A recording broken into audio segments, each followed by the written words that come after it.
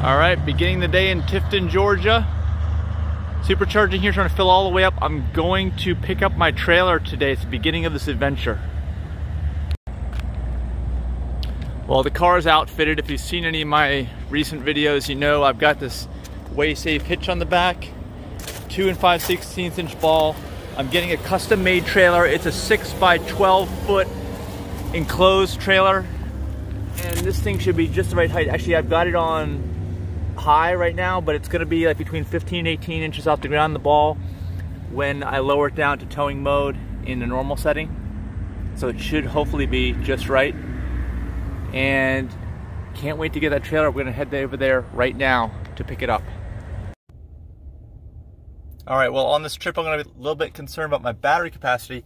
I did have 259, now I got 234. That's a subject for a little bit later in the video. Let me first of all show you where we are. We're at the Tifton, Georgia supercharger. We're heading over to Douglas, Georgia. It's like 46 miles.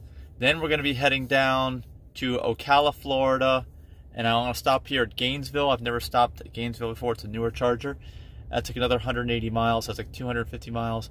And then it's going to be like 800 miles back up all the way to Reston, outside of DC. So we're going to document this entire trip. It's 1,000 miles. The trailer will be empty when I pick it up at the trailer manufacturer, and then we're going to pick up a big load in Ocala, Florida, which is my video wall.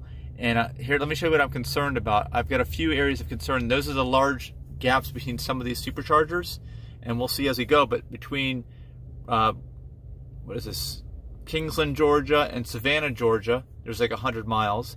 Then between Savannah, Georgia, and Santee, another 100-mile gap. And then between Rocky Mount and Chester, we've got like another almost 100 miles. Anything else is doable, but that's really going to be taxing. I don't know what kind of range I'm going to be getting with this big trailer. It's going to be, the worst thing is going to be the aerodynamic loss of this, basically carrying this giant brick on the back. And I'm concerned because if I go half range, okay, and I used to have 259, would have been like 130 miles, but look, I'm only going to get like 234, and you have no idea how long it took me to get up to this number. It took forever, like going at the end here. So it's going to be cutting it real close on some of these, and I'm going to have to wait forever to charge this thing up to the very top on some of these superchargers. So it's going to be interesting. Oh man. All right, now let's talk range loss, people. You can see my car's got 109,000 miles on it. I'm just starting its towing career now at 2.5 years and 109,000 miles on it. I've got the 90D, so it came with 259 miles of range from the factory, but let's see where we are right now. I've been supercharging forever, and it keeps saying 10 minutes. It doesn't even move. I don't even know if I can get to 239, and that is taking forever to get these last couple miles in. I must have been sitting here for a half hour, and I picked up 3 or 4 miles, maybe. I am not kidding when I say that. So I am guesstimating that my range loss here is going to be, I'm thinking the maximum I could ever get if I waited for another hour or more would be like 239. And that's totally impractical to do that. You know that, totally impractical. But if we go from the rated 259 from the factory to 239, that means I've got like a 7.7% range loss, I'd say, something like that. So maybe let's say 8%. I don't even know if we can get to 239. It might even be more. It may be more like 8 to 10%, really, truly, realistically. But you got to remember, I've also done almost all my charging on superchargers. I've supercharged like 1,200 times, something like that. I got to check the app to get the exact number. But we'll figure between 8 to 10% range loss, and I hope it doesn't get any worse. That's the thing. And especially with towing, oh boy. Let me know in the comments what you think is going to happen to my range when I'm towing, long distance towing. What's going to happen with the battery life, range loss, all that. Love to hear from you in the comments, and type in the number. If you own a Tesla, what is your range loss? Type that in the comments, just a number, percentage number. You don't have to put the percentage, just put like 5, 10, 20. I don't think anybody's that high, right? 4, whatever it is.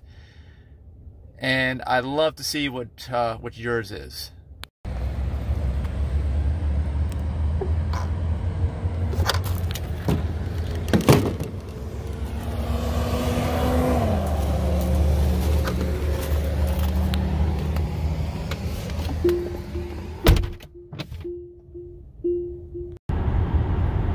There is just nothing out in this part of Georgia.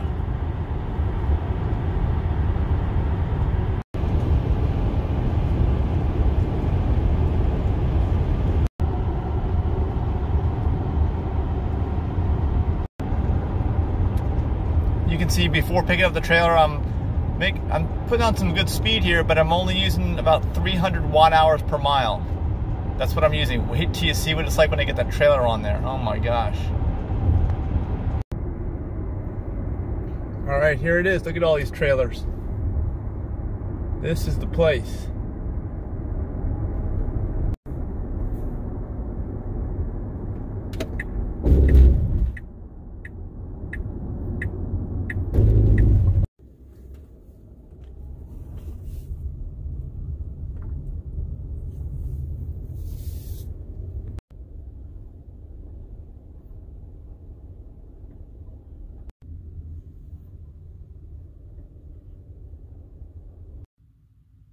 Okay, as you can see, I got 190 miles left. So now that we're here, what's half of that? 95 miles? 95 miles at the most. I'm just barely gonna make it to Live Oak if I get half the range. I might have to go back over here to Tifton, where I was. Maybe I can go to Live Oak. That's 80 miles. That means I'll have like 15 miles. I don't even know what I'm going to get in terms of range. Oh man, I'm not sure what to do. Lake City, I'm never going to make it to Gainesville. That's 130 miles. Got to figure this out. Well, I think here's my answer. It's 85 miles to Live Oak, and I've got 190 miles of range. That means I've got almost no buffer at all. Let's say it ends up being 90, 180. I get 10 miles of buffer. That's assuming I think I have to go back. I have to go back to Tifton. Dang. It's going to make my day even longer. Yeah, if I was filled up all the way, that'd be one thing, but I'm not. So, back to Tifton, 40 miles away. Look at all those axles. And the main office pickup's over there. That's how they bring them out.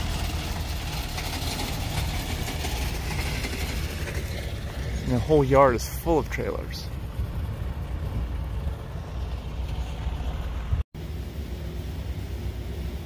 Okay, I just getting the paperwork, and they're gonna pull the trailer around like that guy did with the tractor from earlier.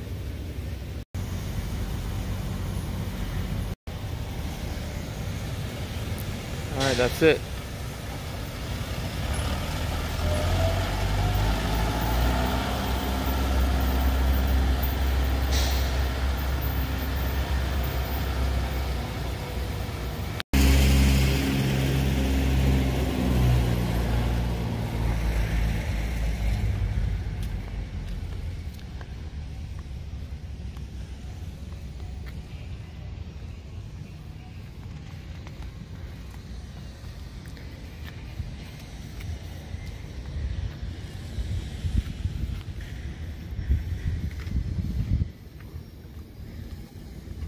I gotta check it for any issues here.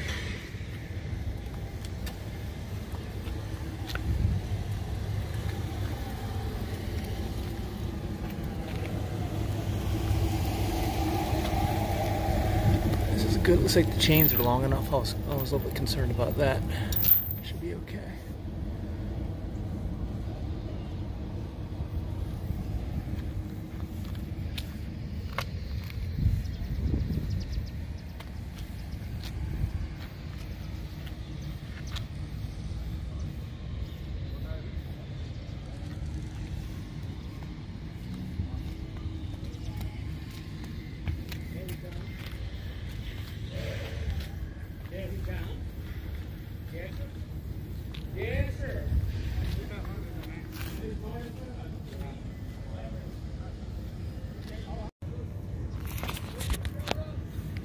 You got your tractor. Huh? Where's your tractor at? You don't end up paying better, did you? Come on.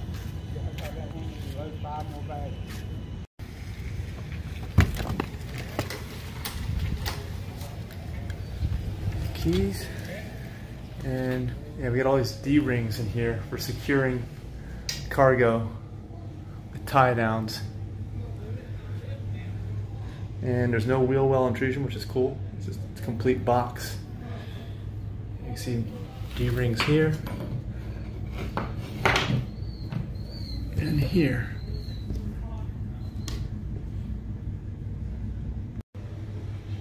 And this one doesn't have anything in the roof here, no ceiling vent lights or whatever. It's got flow through from there down to there on the side. And then it's got an LED or some kind of light here for inside.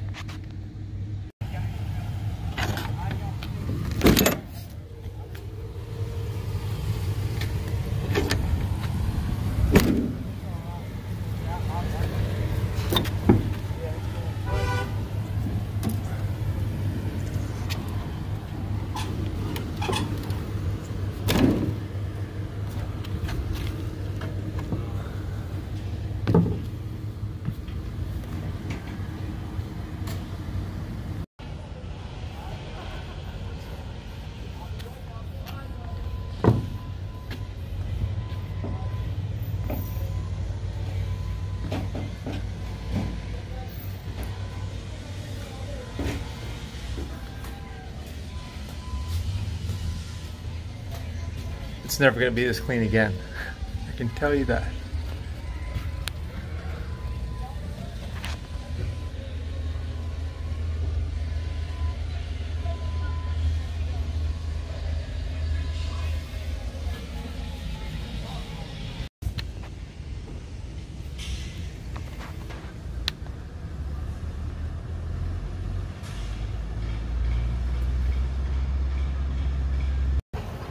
All right, everything looks good.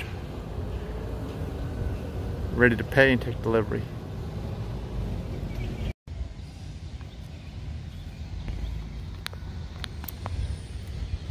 So it should be, my car's gonna be actually a little bit wider than the trailer,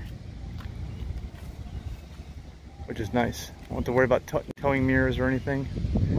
And the wide axles in the back will make it much more stable. Double axles too, for towing down the highway.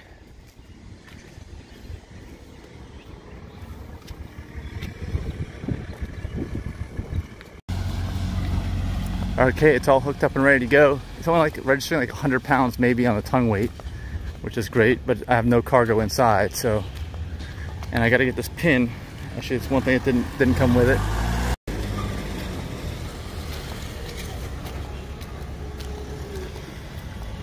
Alright, so the pin goes right in here to lock this thing down. Alright, all set. Ready, connected. Yeah, lights are on. You can see them up there because I got my headlights on.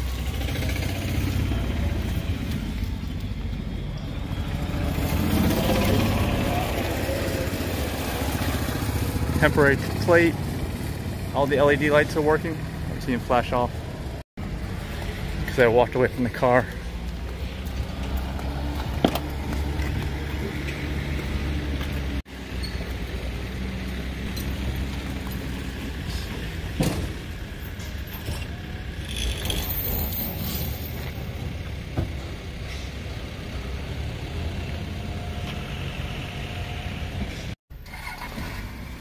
All right, back to Tifton. Then we'll be on the way once we charge up there.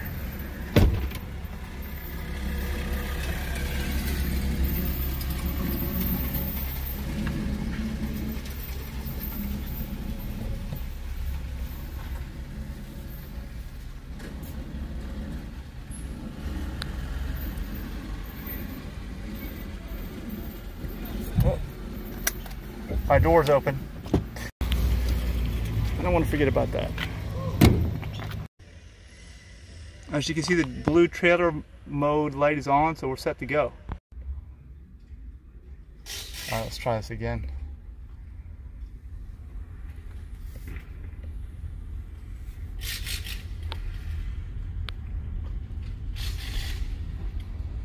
All right, we're off.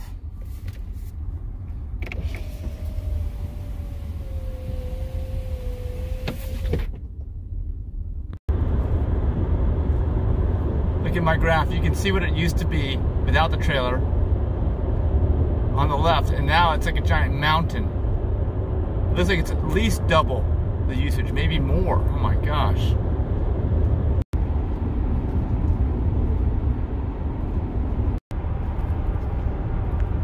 All right, I've lowered my usage by slowing down. The top speed really makes a difference here. You can see I was over 750. It's dropping down now.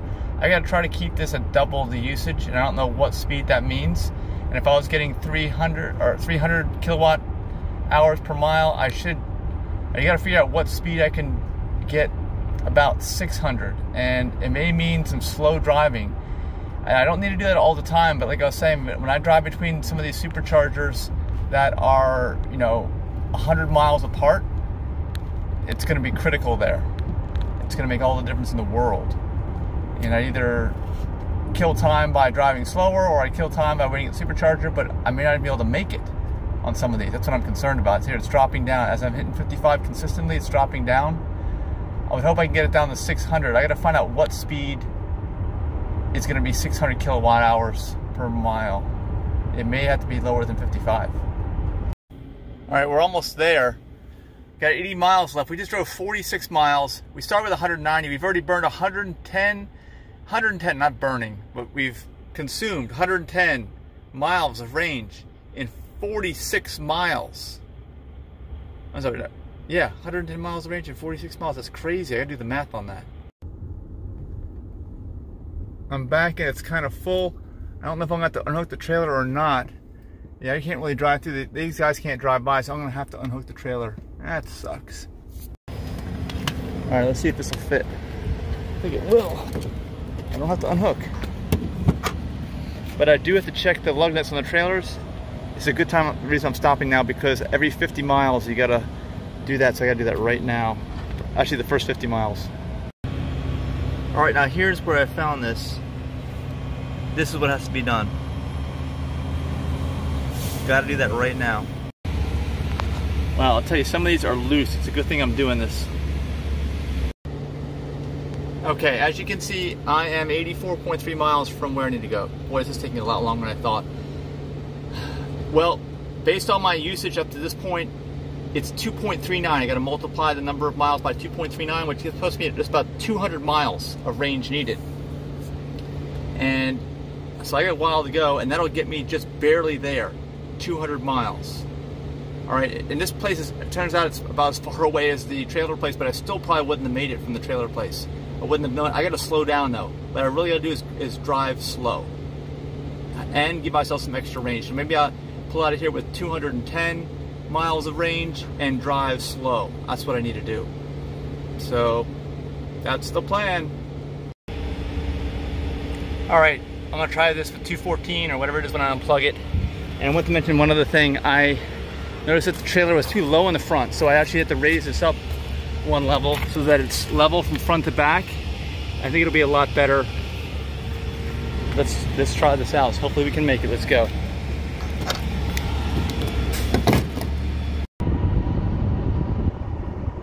Okay, well, I'm finding if you keep it at 52, here I'm settling in at under 600 watt hours per mile, which is nice, but remember this trailer is unloaded. So I'm thinking I could probably do 55 with it unloaded and stick in at 600 watt hours per mile, which will meet my goal. So I might just bump it up a little bit. All right, now going 55, you can see we're at 526 miles or watt hours per mile. So I can maybe bump it up to 60. I think the important thing is to leave the cruise control on. You can't use autopilot when you're towing. It won't let you, and it's dangerous. But as long as you're using the cruise control and keeping it steady, it's when you really dig your foot into that accelerator pedal to keep up with traffic that it really eats up the electricity. So I'm going to bump it up to 60. If that's where we are with 55, we should be able to do 60.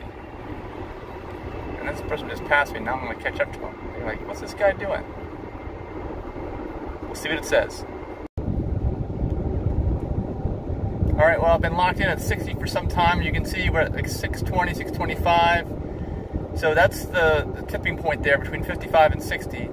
And my guess is when I have some weight in it, I'll have to keep the 55. That's my guess. So it's going to be longer driving for sure, but it's necessary. And if you look at the graph, if you hit the energy button is on the menu down there, pop-up menu, there, energy, see? You hit that, it tells you how much mileage you're getting at the current usage. And right now it's 76 miles remaining, and I've got 55 miles to go. It's a buffer of 20 miles, so I'm okay with that. But when I do 100 miles, this was like 85 miles between chargers. When I do 100 miles, man, it's gonna be close. Whoa, it's gonna be close. I'll have to stay slow in the speed, that's for sure, and fill all the way up. So it's some slow driving. It's doable here, but this is a long, slow process. I'm not sure what's going on. All of a sudden, usage went way up. Well, I don't know why it's slowing down like that either. Usage went way up, and now it says I'm not going to make it. This is not good. I'm not really sure what's going on. I did turn on autopilot for a little bit by turning off trailer mode, which is probably a mistake. I bet you that uses more electricity. But I'm also hitting more hills here now. Little hills up and down, as you can see. And that's affecting range. And we're doing okay now on the mileage, the range and all. I think it was this hill. I think I was just climbing a hill to get to Valdosta, Georgia. And now we're heading down. Hills make a huge difference here, huge. I mean, look, I'm well below 600 now. I didn't slow down the speed that much, and then I had to end up pumping it back up. But don't underestimate the effect of hills and any speed above 60 miles an hour. Those two things are range destroyers. All right, we are approaching the Live Oak Supercharger, Live Oak, Florida. It is really hot here today, and it's a huge truck stop. I see a Tesla up there now, but there's 12 stations. I hope I don't have to disconnect with my trailer. It's a good one to stop at if you have a trailer like me today. This place is huge, Busy Bee. Oh my gosh, it's like a shopping mall here. Wow. All right, hopefully this reaches. Oh my gosh. Nope, it doesn't reach. I gotta pull up. Try this again. There we go. It's gonna work. Okay, now I got this new trailer. I gotta check the lug nuts on it. If you like interstate travel plazas and that kind of thing, you'd love this. Not if you like clothing malls or anything, but it's just a tourist trap, it seems like, for people driving down the highway. Wow. And sure enough, these things do require tightening. They are still loose, not as loose as before, but it is a really good thing. You really got to do this when you get a new trailer. I guess, I don't know, set seating in, or I don't know what, but they sure do get loose. Alright, so here I am at the Supercharger with all the Teslas shiny and clean, and then I'm over here with my giant trailer.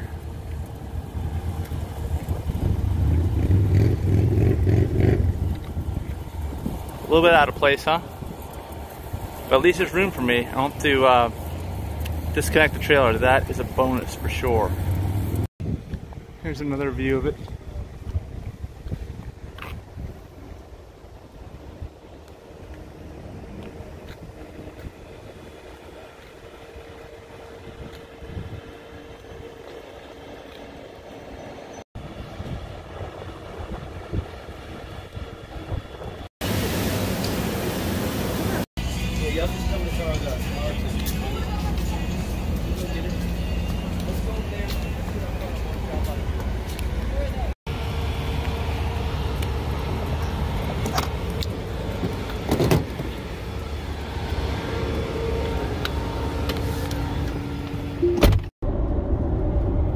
All right, heading to Gainesville now. I had an extra 20 or 30 miles starting off, and I just blew through it. Look at that average watt, 920 watts per mile. I've just been flying down the road. I figured I had way more than enough electricity, but now that's not the case. And now I've got, it's backed off. It was right at the exact number. Now it's 55 miles of range with 53 miles to go. So I got to keep it dialed back at the speed, like 62 miles an hour. I think that's a good speed for me. Should have enough with that. We're now approaching Gainesville. I have squeezed every last drop of electricity, electronic electricity out of here, speeding up when I can, and I'm gonna end up with like 10 miles of range left, I think, when I arrive, as a little bit of a buffer.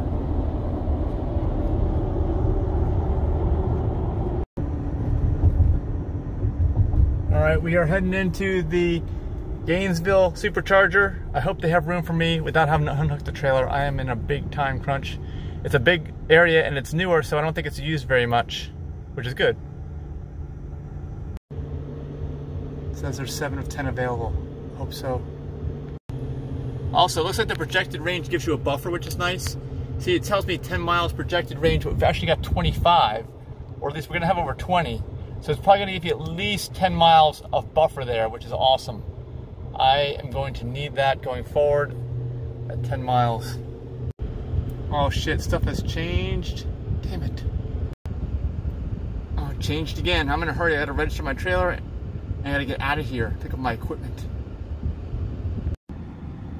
Okay, it's gonna make a left. There's lots of traffic here. Tons of traffic off this interstate. I don't know what, but there's shopping everywhere. There's stores everywhere. Oh my gosh.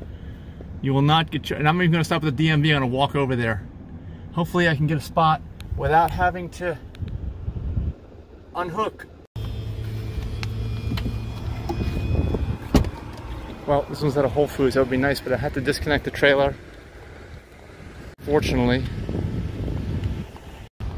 It's hot and sunny here in Florida. Oh my gosh. Alright, I gotta get all this stuff done now. This would be a great place to charge though. Just in general, great place to charge, I'd say. So much to do here. But the traffic is horrendous. Horrendous traffic. Unbelievably bad traffic here. Wow.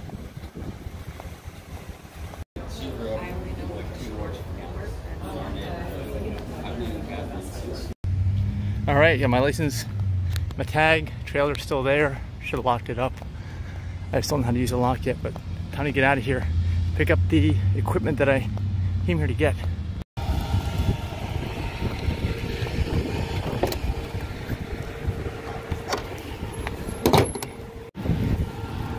It's so hot when open. And now it's windy, it won't close. This is a great thing to have when backing up to connect the trailer. Yeah. All right, I'm here in Ocala to pick up the equipment. The video wall. It's actually a direct view LED system. All right, we're here for pickup. All right, here's all the stuff.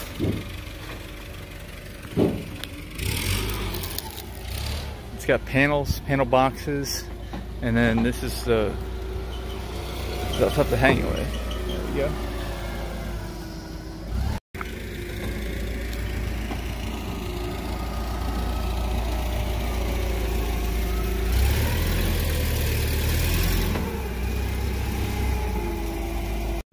So it's like, these are the crank stands? Yeah. Here, 2 of them, and then 4 cases, and then all the other associated parts. Yeah, 2 cases. This is 2 of your It's got wheels on it. Oh yeah.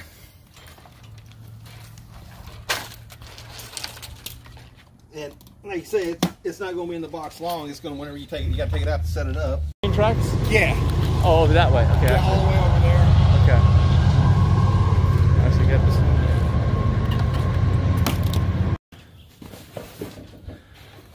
Alright, so we got that. Next one goes on top. Alright, so everything's in there for now. Okay, I got it all loaded up now. And put down some tie downs in here for the big boxes, the cases, so they won't go anywhere. And I think we're just about ready to head out. I'll be able to put much more stuff in here in the future when I organize it better, and I don't really have any way to stack this up now because it'll all kind of fall in place and collapse on each other because there's not enough stuff in the trailer right now. But in the future it will.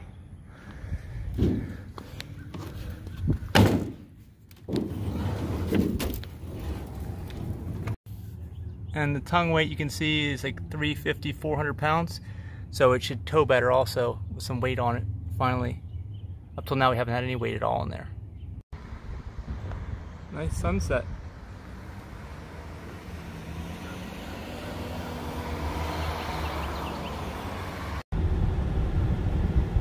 Okay, I'm definitely feeling the weight back there now when I'm towing, and I'm really kind of wondering what kind of effect this is going to have on the range. But, you know, I got to keep the speeds down. I already know that, so I will soon find out. Figure I'm probably towing about almost 4,000 pounds now. Okay, I'm doing a final check. Tire pressures. That one's low. The other ones were good. Got locks on there. These tires are good. I got a charge here in Ocala, and I have to go over there, and there's not any room in the part of the trailer. It's part of a restaurant. Got a lock on here. So we're set. Now I'm gonna get something to eat as soon as I finish with these tires. Man, both of these were really low. They were about 10 pounds lower than on the other side. It could have had a severe effect on the way that thing was towing. You gotta always check these things. I'm checking the lug nut tightness again. All right, we're trying out the crazy cucumber. They got some vegan options here. I hear that anyway.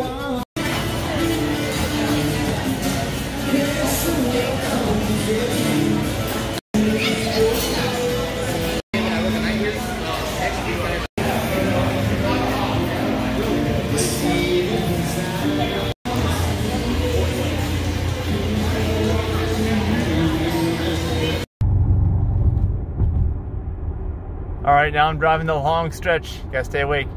From Ocala all the way to St. Augustine. I was gonna do a further one, but this is like 92 miles, and I'm trying to test out what I can do with energy savings. I gotta try to keep this 600 watt hours per mile or less, and it looks like I cannot go over 45 miles an hour in order to do that. I'd say that's a general rule of thumb. You cannot go over 45 miles an hour if you've got 100 miles in between superchargers like I do. Okay, it's the middle of the night. I gotta turn this thing around because the shopping center is closed. It says, I don't know if I can get to here to charge or not. I'm supposed to charge in this St. Augustine outlet center, but it says it's closed. All right, I was able to get in. I had to find a roundabout way to get in here, but I got in, thankfully.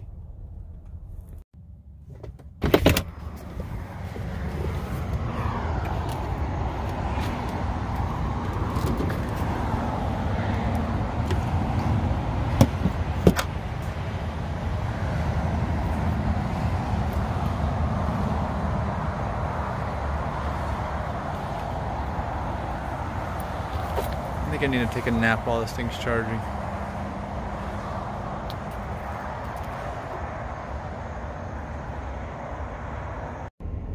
Well, there's my answer of my complete charge.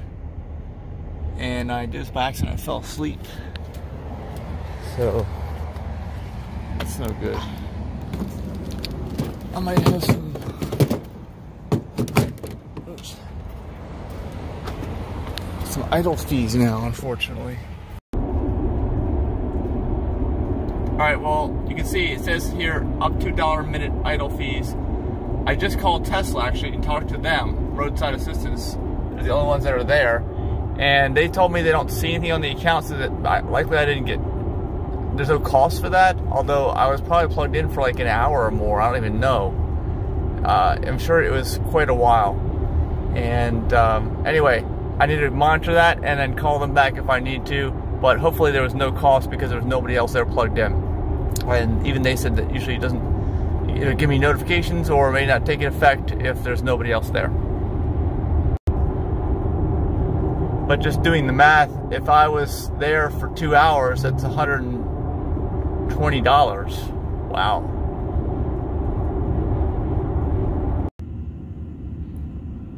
I need some rest. So where I'm gonna get some sleep. And in order to sleep in the car, you gotta lock the car. I need more foil for my key. If you're not sure why that is, you might want to look at some of my videos on my channel. But you have to wrap it up completely and totally solid so that it's encased and no transmitting is getting out, so that you can actually lock your car from your app and it won't keep it unlocked, because if it has any signal coming out of the key, it knows it's in here and will never allow you to lock the car or lock the key in the car. Good night. Alright, it's morning. Time to get some supplies. I think it's gonna be a long day. I need to get some food and everything.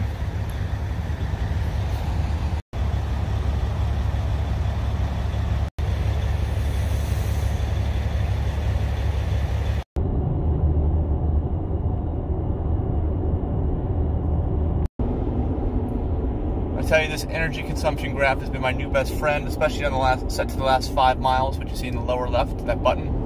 It defaults to 15, but 5 really gives you a picture of exactly what you're doing. When I compare that number with how many miles I have left to where I'm going, it's amazing. I gotta use it all the time now. I'll tell you a little secret. Look at that braking, the regenerative braking I get. I still have not put on the brake controller, and I don't know if I'm going to, because there's so much regenerative braking, and if I use the brake controller, I will miss out on almost all the regenerative braking, so I'm not really sure what to do. Still thinking about it. Oh, and if you guys are wondering where I sleep, here it is. It's nice and comfy. I got lots of videos on setting up mattresses in the back of your Tesla Model X with the fold-down rear seats here. You can't have the captain's chairs, whatever they're called. I don't know what they're called. Hey, you may have been hearing about the icebreakers recently. It's a term I didn't even know what it was, but I always knew the part. It's right here inside the driver's door or passenger door on the Tesla Model X. It actually pops out. I think it pops out all the time to open the door, but you almost never notice it unless it's slow to retract, or unless it discovers ice and has to force itself out and stay for longer, and then it retracts slowly. This is what about the video I did where a girl had broken her tip of her finger off, and what happens is it goes out, and sometimes it doesn't go in for a while, and then someone can get their finger here while it retracts, and it'll pull the finger in, and they had to actually cut the person's finger out. But unfortunately, they didn't know that if you pull twice on the handle here, all the way out, I'm not going to do it now because it'll shut the door, it will release this, in addition to trying to shut the door. But it won't shut the door if someone's finger's there. But that's how it works. And let's just see if you can see it in the video. You have to really do this in slow motion to see if it's there. See the movement. But, whoop, and it's scenting me there, but there, it's right at this level. You see it right here? Let's see if I can, it's scenting me there. It's not opening all the way. Anyway, that's it.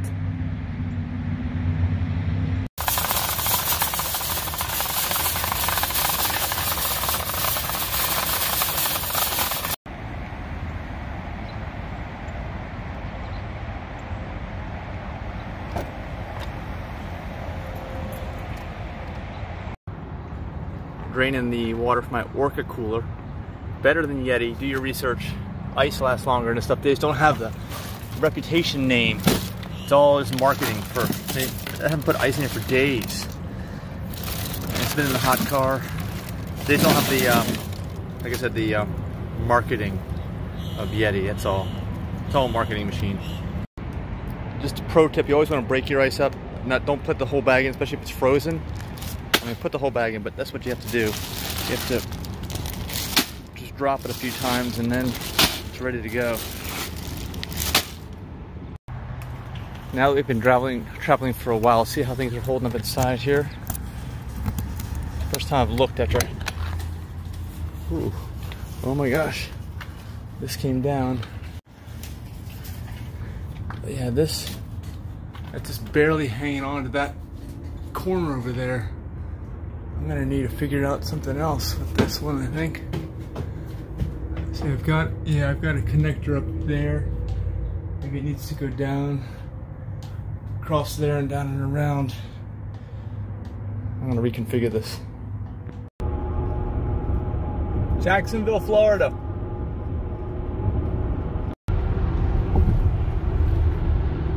I've also been noticing the phantom braking here with the shadows and the morning light. and I can't use regular autopilot. It won't let me. It's completely locked out, which is wise. It must know that I'm pulling a heavy load in addition to the wiring being connected, because in the past I've never really pulled heavy loads, but now we have one. And so I can only use the traffic aware cruise control. None of the other functions of autopilot work, but we are definitely getting some phantom braking. And I wonder if there'll be any phantom braking over here. There's a big shadow underneath this bridge, you see it? Because of the morning light. Let's see, we're gonna pass underneath of it. Right now. No phantom braking. All right, that's good. Well, I'll let you enjoy some of the views of downtown Jacksonville while we are passing by.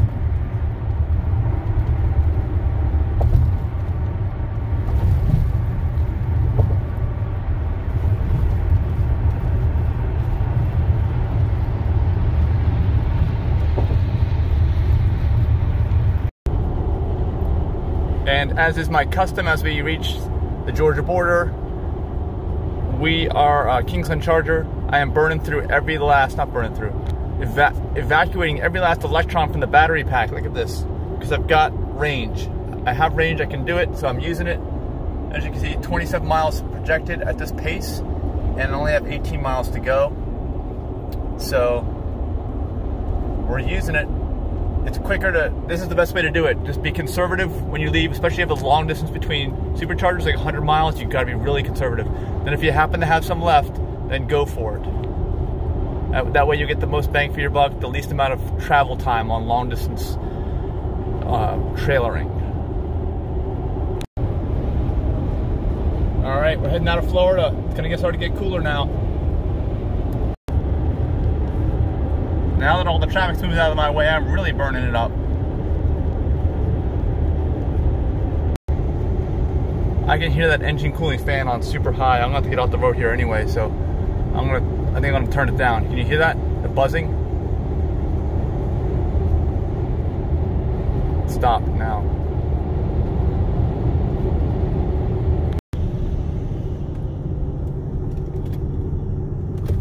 Do you hear that buzzing? It's like a bee's nest under there. It's trying so hard to cool the batteries. It doesn't like that 1,000 watt hours per mile. It doesn't like that at all. That must be like the limit. I'm gonna try to keep it under that, but I hardly ever drive that fast anyway with the trailer. You know, it's the trailer. Can't afford using that much electricity. I'll run out. Listen to those fans go. It actually sounds like I'm supercharging right in the peak rate. That's what it sounds like. Doing everything it can to cool those batteries down. Here at Kingsland, Georgia, and yes, they have an expansion. Yes, this is a critical stop. So I'm so glad to see that. I'm gonna see if I can pull in here without disconnecting. Are those expansion ones not working? It's hard to tell. I think they're working. I think it's just a protective barrier.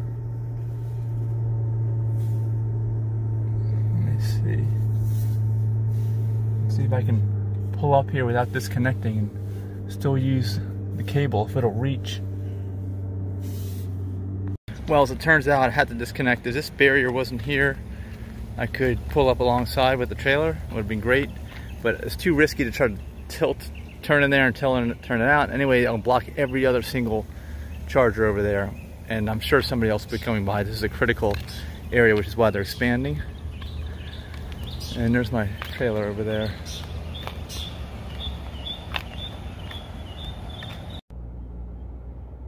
We are going to have to go all the way up, and of course I plugged into the old chargers here. I can go up to 90 kilowatts.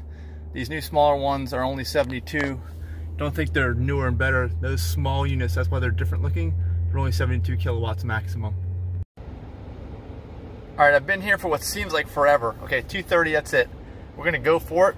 It's gonna be one of the longest drives we have to make, but it's time.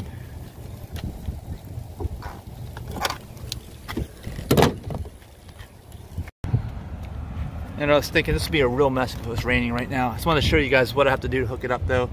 Balls go down, breakaway switch, chains, and lights, which are way up in here. I don't know if you can see. Everything's tucked way up in there. lights are electric right here. It's hard to get to. All right, we're a few miles in on the highway. You can see here's where I pulled off the highway last time. Then getting on the highway, look at all the energy I used just getting up to speed on the highway. And I was a little bit too fast. I was like 53 miles an hour. Now I've settled it down to about 50 miles an hour. And it says it's projecting right now, this is instant range. This is whatever we're pulling in right now, and projecting that we'll have 109 miles of range, and we have 98 miles to go. So we should be able to make it. And I didn't think I'd be able to go 50 miles an hour, and maybe I won't. Or look, I'll say 100. It's changing. This is instant range. Once that big mountain goes away of me getting on the highway, I'm going to change it over to the 5 mile average, so that I can see, make a better determination of the speed that I can drive. Life in the slow lane, just watching everybody pass me by. It is a nice day out. Look at those clouds. But everyone's passing me. And I can bump it up because I've got, check it out, I've got 115 average at this speed of 50 miles an hour, and I only have to go 94, so I might bump it up a few miles per hour just to get there a little bit quicker. All right, well, it looks like we can just do the double nickel 55, which is good. Everyone's still passing me by like I'm standing still. And I am going above the minimum of 40, but that is nice. I didn't necessarily think I'd be able to do 55. And I'm remembering that, you know, this software program has like between 10 and 20 miles of buffer, maybe more like 10 miles of buffer built in there. So if we see over here, it's telling me 94 projected and 88 actual that we have to drive. It's really more like 104, 105 that I've got in here. So I've got that kind of a buffer, which is nice. I'm learning. I think I would recommend that you set it to cruise at whatever fastest speed you can relating to what the energy usage graph is, and not speed it up like I just did that last one. That just overheats everything. It wasn't actually overheated, it didn't give me a problem, but why would you want to strain your car if you don't have to? Now that I'm learning long distance tricks like this, this is what I would recommend for sure.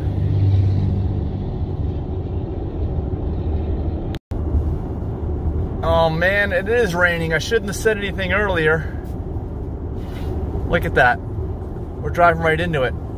Shoot. Looks like I'm gonna get wet. Oh my gosh, there's a tremendous amount of rain up here. Whoa. Welcome to life in the slow lane. It's only gonna get worse. Oh my gosh. I told you I didn't want it to rain. This could make this. I mean, it's already bad enough. I gotta charge for an hour and a half at some of these chargers. Then I have to drive at like 50, 55 miles an hour. I have to reduce my speed even more, as you can see. And now it's raining. I'm gonna get soaking wet unhooking this trailer. Oh my gosh. I have to unhook at the Savannah charger. It's gonna be so complex at this airport. Well, here we go. Well, I'm also finding out I was wrong about the buffer. Look, it says I got 8 miles to go. I think it's right, because I only have 14 miles of regular rated range. Oh man, I was paying too close attention to this. I gotta give myself, if I'm paying this much close attention, I'm learning, I've got to give myself more leeway. I have to turn off the climate control and the radio now and try to increase range and reduce the speed. I'm gonna reduce the speed even more. Hopefully that'll help.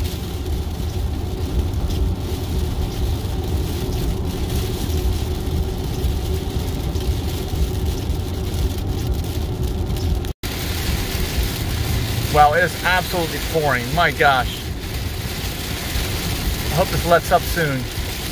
At least it's allowing me to drive slower and not freak people out. I really need to lower the speed here.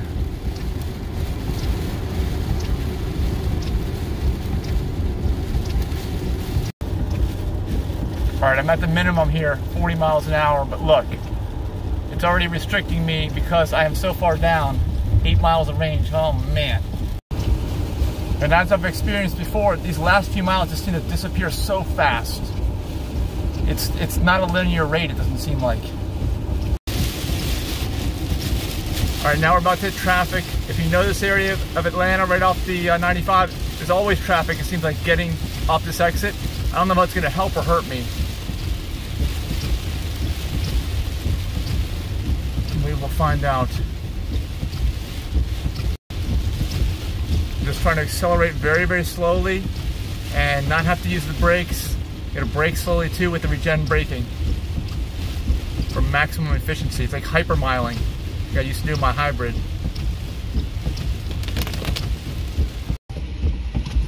Maybe the timing will work out well. As you can see, it's 72, so the temperature has dropped, which is nice.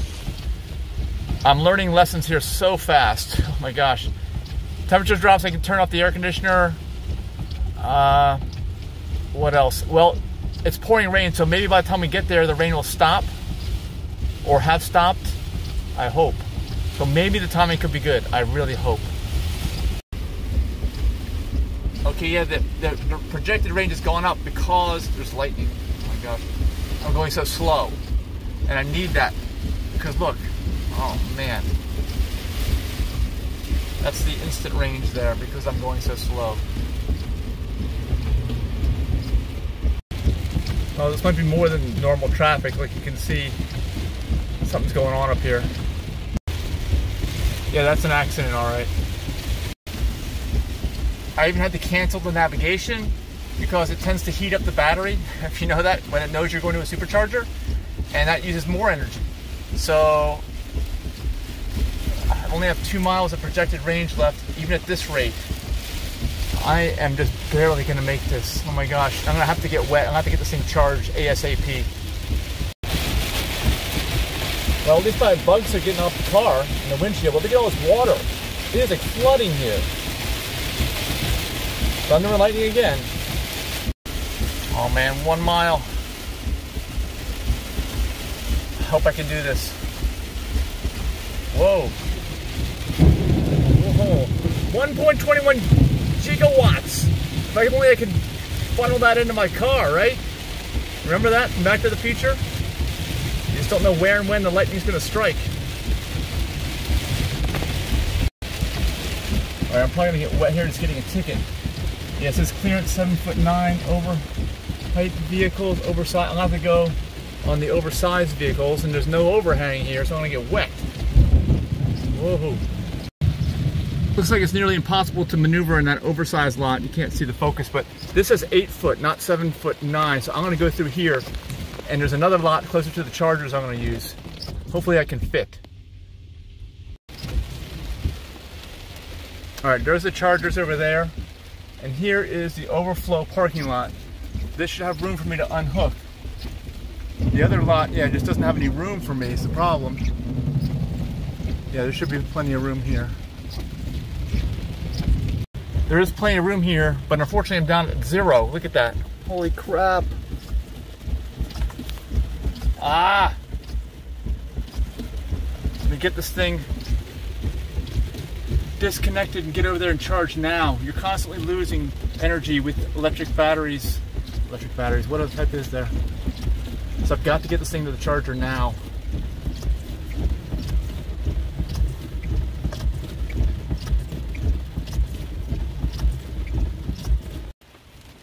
This is scary.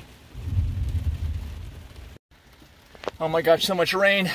I got it. I gotta go to the bathroom really bad now too. You can see we unhooked. Now we get to go. It's still pouring rain, thundering and lightning. Okay, we're so close. I hope there's a spot for me too.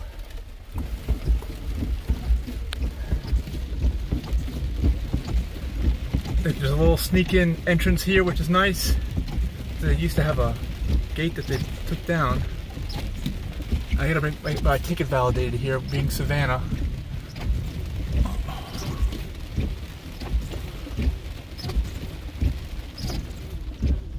And we're to the right. Let me come in here to the right.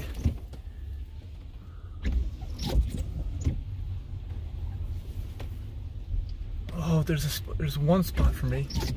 I think 2 spots. Yes. And I'm not doubling up, which is even better. Oh my gosh, yeah, you can see this. Look at this. All right, you can hear the rain. Rain from the parking garage above is pouring onto the vehicle. Let's just get this sucker connected. And it's raining in here under the chargers.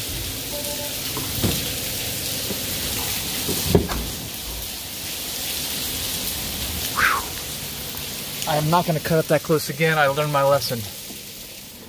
Learned my lesson. Let's just see this thing charge.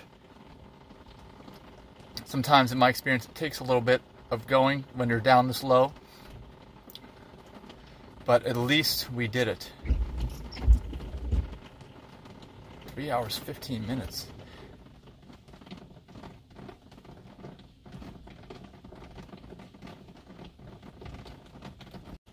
To top it all off, I don't think this is even working.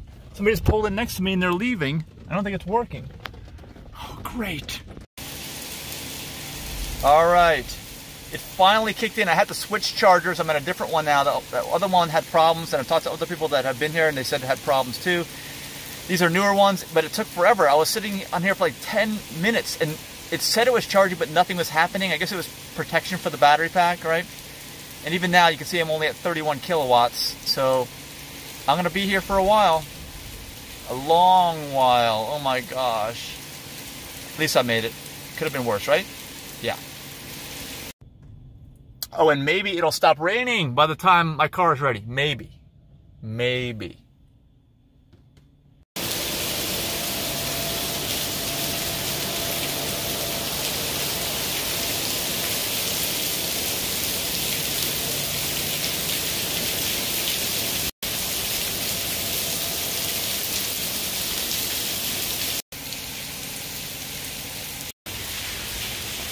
Well, I think the rain and the traffic really worked in my favor. Otherwise, I would be stranded. I would be needed towed with the trailer. It would have been bad.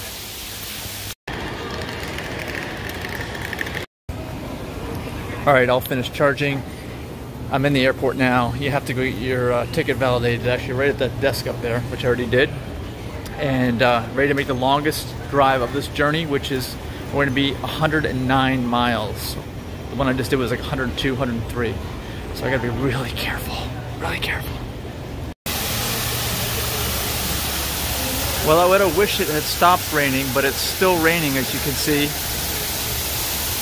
Just a light drizzle, but it's gonna make it for a wet trailer hooking back up. All right, the app says I'm at 230, and 235 is the max right now, even though it's factory 259 because of battery degradation, but I'm just going to go for it right now at 230. Let's do it.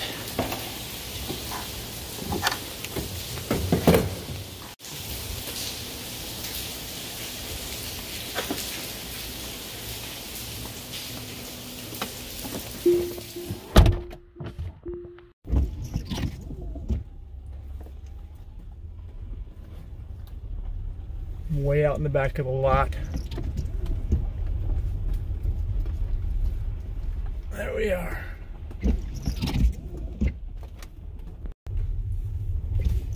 At least it's not that much rain now. Really not much at all. Hope it doesn't pick up. I just got to get this thing connected.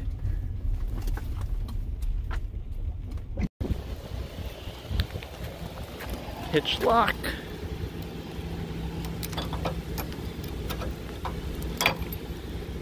Pop down. Okay, good. Perfect.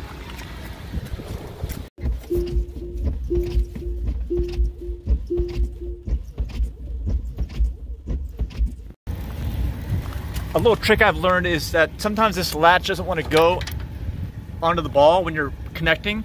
You have to force its hard to slide it over.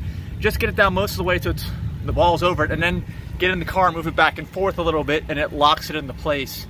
And then you just got to put the pin in. It makes life so much easier. I'm going to do that all the time now.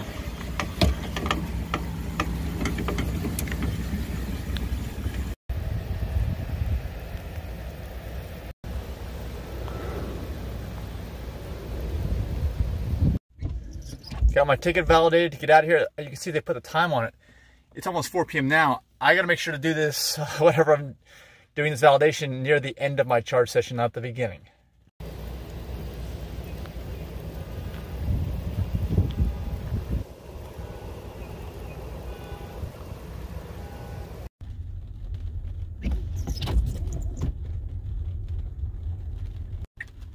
Here we go, let's do this.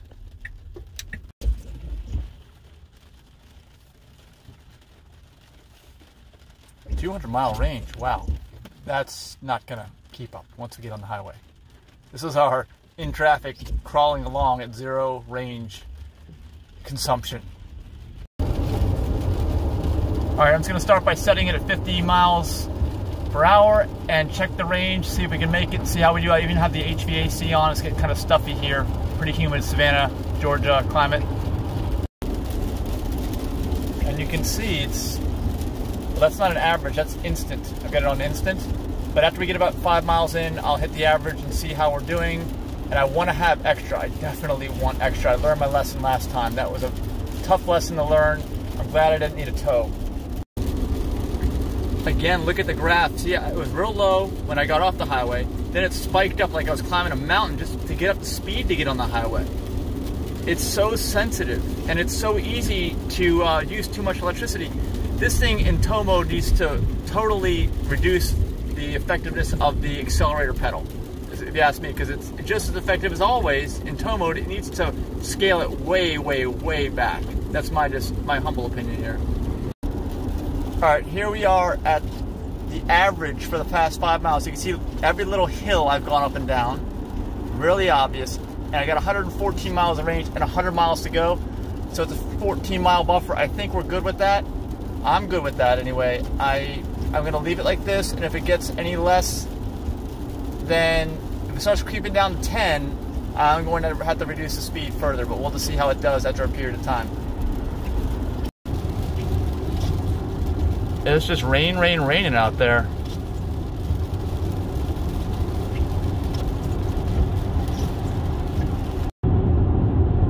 Okay, I'm in South Carolina now.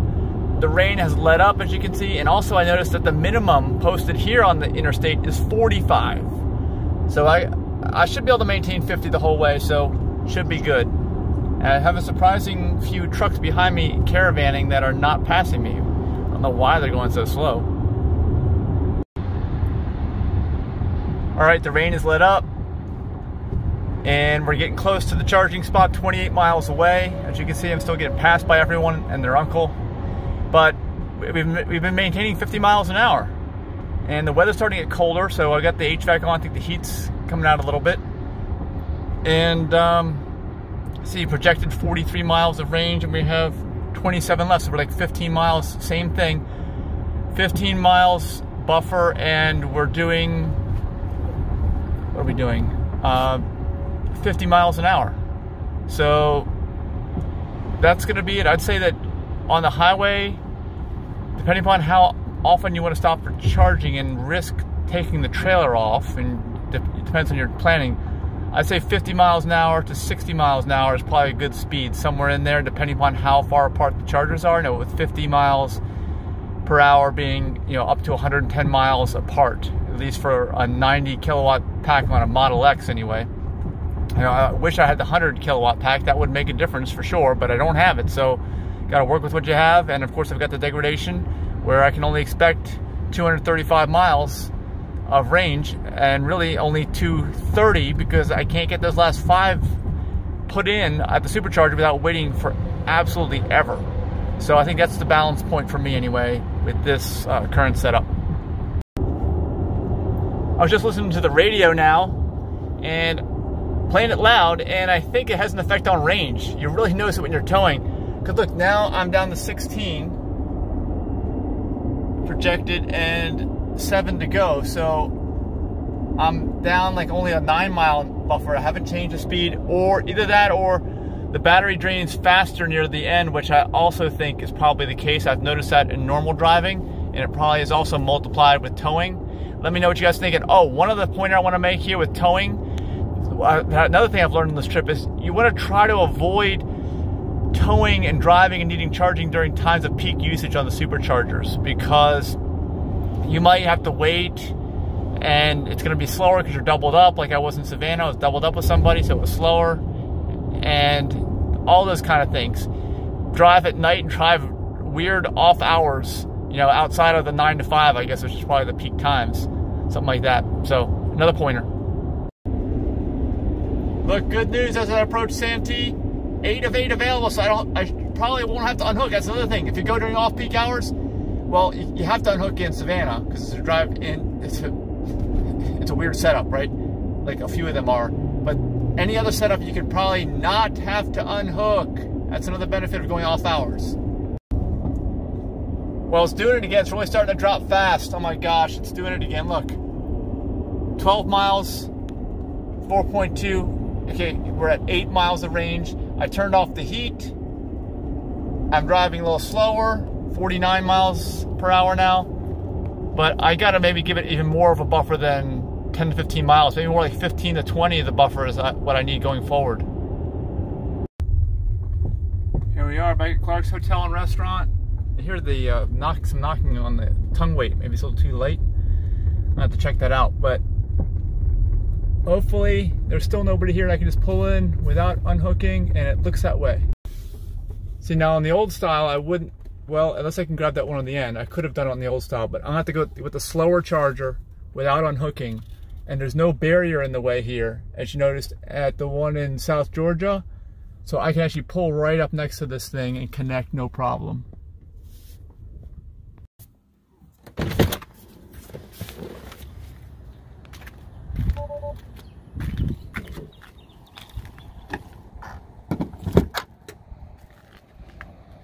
All right.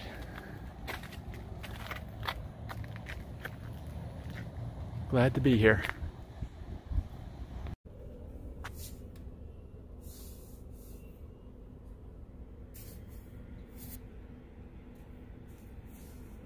It's kicking in fast. It's good. It makes a difference if you don't go all the way down like I did last time. It took forever for the thing to start up. Don't do that. Don't ever do that.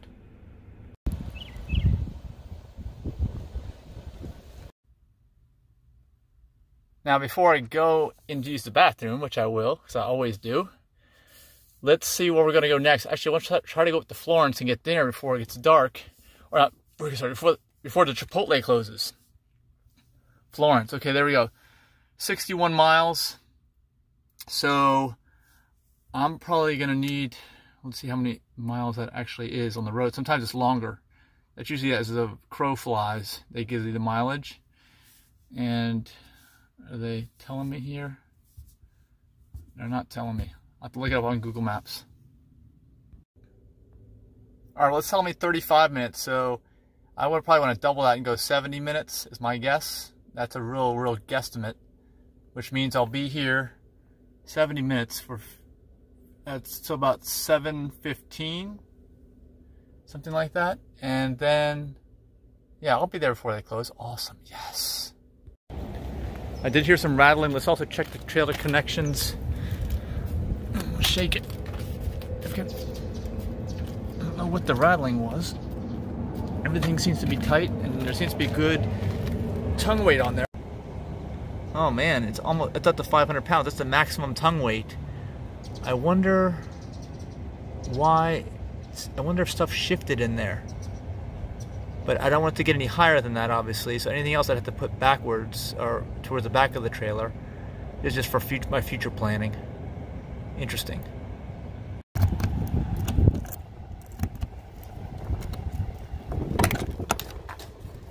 Whoa. Nope. It's just, I guess it's, I never checked the tongue weight again after I strapped this and made it go more forward. Maybe that made all the difference because these are heavy. Yeah, everything looks good here. See the light? Actually, it's automatically, I can feel the heat. That's gonna kill the battery too. I wanna make sure that's off, set to off. Very important that I do that. Oh yeah, look. This one moved forward and those tires, See, these two were in the back. I might, after I go to the bathroom, I'm gonna come back out. I'm gonna come back out and try to shift this thing around. I'm gonna go to the bathroom first.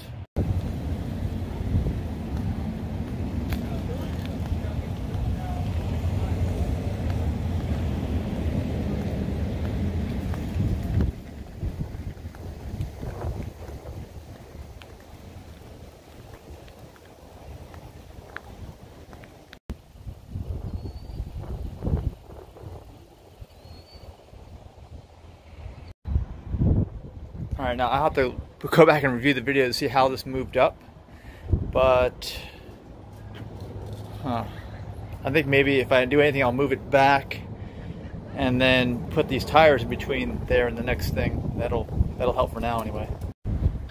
And even on this one right here, this is loose. Really, I'm not doing anything. I don't know if it went around the outside or where, but it's got to. Not sure how it's got to connect down there, but it's got to go through some of these handles. It's got to be fed through these to keep it steadied during all this travel. Things just move around. Even with the locks on, you can see that they've left marks on the floor. They've been skidding a little bit as we hit bumps. That's what happens.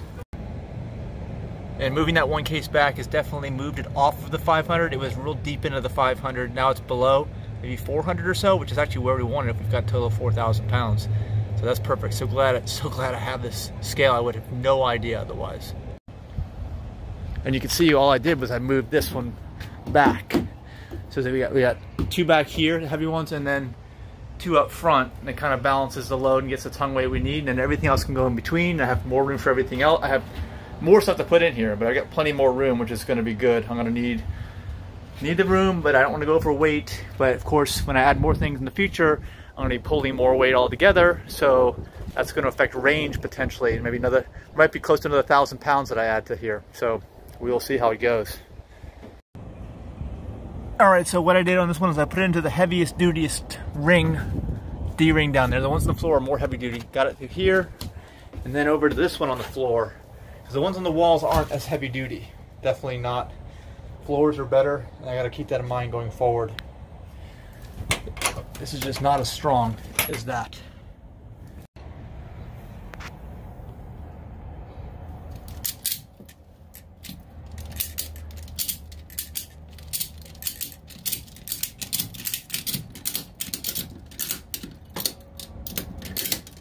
All right, that's pretty strong now. It's going to hold it. That should be good. Hopefully I can put these tires in here. Okay, I did get the tires in, so hopefully that'll help keep everything straight and solid in here when we're driving. Another reason, not just for the tongue weight, but you don't want stuff moving when you're driving, is because it affects when the weight shifts in the trailer. That's not a good thing. It affects so many other things too. Get these parts, they can be loose, that's okay. All right, I had to reroute the ones in the front too. They're nice and snug now. They're wrapped through the handles, and they're going to work better. This one's attached to the tie down up front, and this one down on the floor. All right, we're good to go. We're ready to go now. All right, well, based on previous calculations, and this might be a little bit generous, but we only have to go 60 miles, I think. I think we're ready to go. No, wrong button. There. Yeah, I think we're ready to go. Let's head on out. The car locked me out.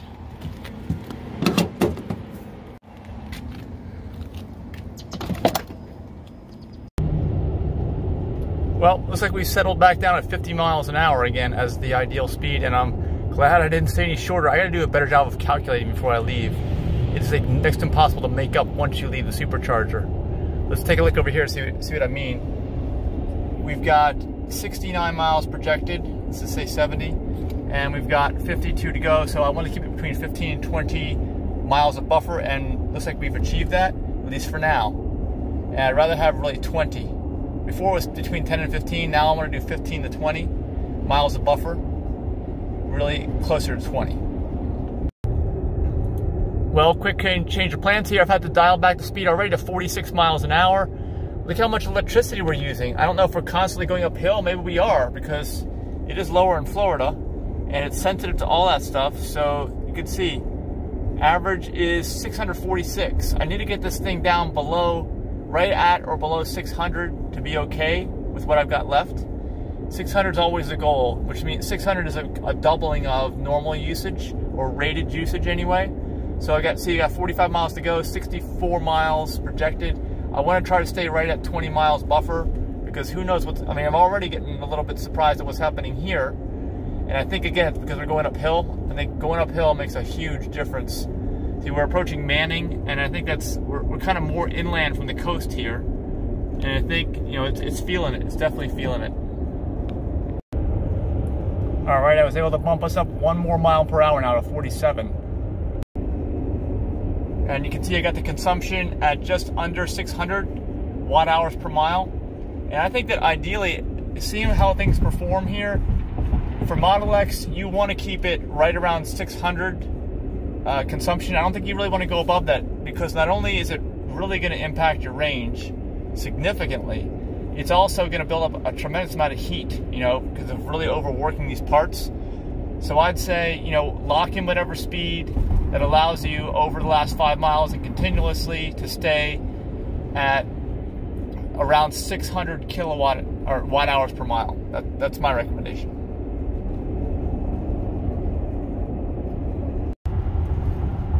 Well, I have really had to do some adjusting here with the hills. And some of them you don't even notice. It's such a gradual uphill as we're pulling away from the coast.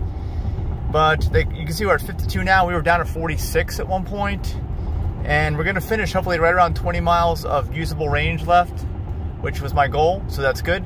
And I also forgot, we're going to a mall here and it's Saturday night. And these chargers at Florence, South Carolina are placed right in premium spots in the mall. So I think I may have to disconnect the trailer in the dark, which really sucks. But maybe I don't. We'll see what happens. Look, it's telling me 16 of 18 are available, which is great. The problem is, like I said, these are in premium spots. A lot of times just regular cars ice them. So who knows? If there's 16 of 18 available and they're not iced, I might be good to go. We'll see. All right, here we are, right near the mall. It's working well. And look, we're not going into the red. I think having, you know, between 15 and 20 is the goal, really 20, trying to stay at 20 miles of remaining range when you get there. That'll keep it out of the red zone in the battery, which is definitely going to help you out. Tesla should come up with some kind of programming like this, where if you put it in tow mode and you tell them you're in there, it'll determine, you know, how long you need to charge for to keep you at or around 600 watt hours per mile, and then arriving with a projected range of about 20 miles left. That could easily be put into the software. I wouldn't think about all this stuff. Maybe they will. Maybe Elon Musk will do that. Okay, here we are. Let's see. See, this is crazy. It's crazy time here. Be interested to see what happens with finding a spot. Here we go.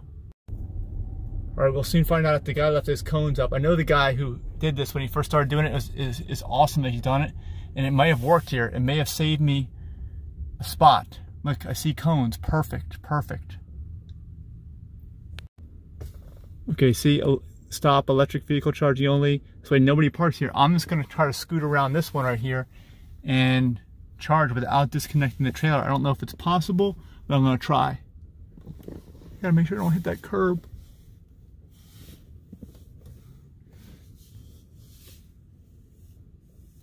It's gonna be close. Whoa. All right, now let's see if this is gonna work. I may have, oh man, it's gonna fit. Yes, it is gonna fit. I wonder if I can get out of here without hitting the trailer into the curb. I think I hit these curbs a little bit. It's kind of hard to tell. My front tire, let me see if I did. Yeah, I did. I brushed it a little bit there and there, I think. But it did fit. It's gonna move this, nobody parks here. We should be good to go.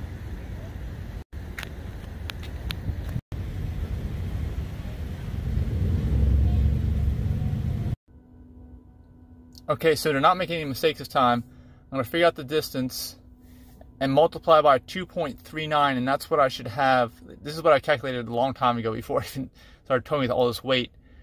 But, and of course it's not giving me distance. Well, why does it not give me the distance? Okay, so it's 61 miles times 2.39, which is 149 miles, or 150. That's what I need. So I need to put another 100 miles of range on. I had to calculate that by hand. I don't know why. It doesn't show me. Sometimes it shows me the mileage, but this time it's not. So that's not right. 15 minutes, okay? But But we have to put on, I need to put on another 100 miles of range, get it to 160. That's what I need to have to comfortably make that drive. So for right now, going to Chipotle, I saw whoever was parked up there, you probably saw him earlier.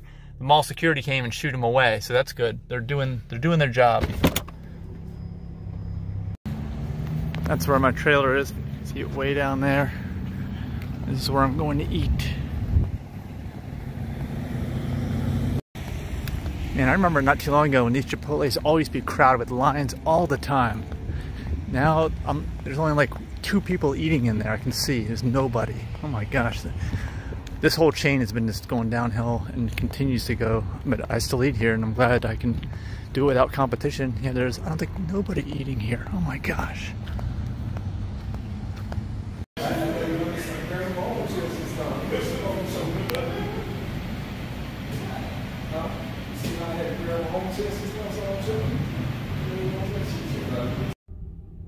Alright, we're done charging here. Got 164 miles of range.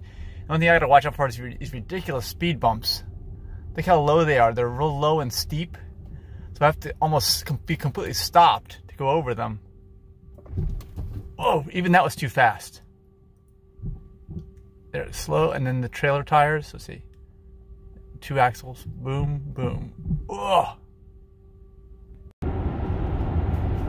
Well, at least initially, it looks like that 2.39 or 2.4 times the distance needed to travel works, because I've got the cruise control set on 50. I'm at 608 average. 608 watt hours per mile average. I want to stay around 600. And it looks like I've got 84 miles of predicted range and 57 miles to go. 60, so that looks about right. Everything looks pretty good so far. All right, made it to Lumberton. I believe they've expanded this one since the last time I've been here. Well, this hasn't changed. That place is still vacant. Let's see, are they still in the same location here? Yes, and they've added more. Yes, I can pull in without disconnecting. Yeah, because I got my trailer.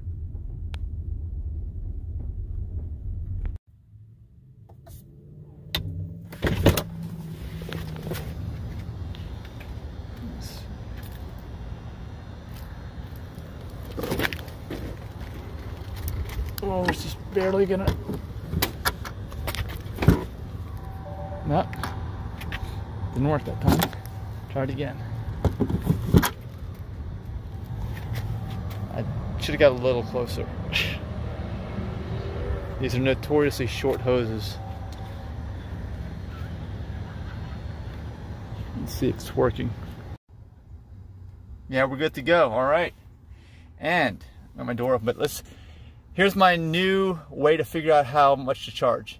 It's not multiplied by 2.4. That's not accurate, because when you get to high numbers, it's way too much. And I was never able to have enough battery capacity to do that.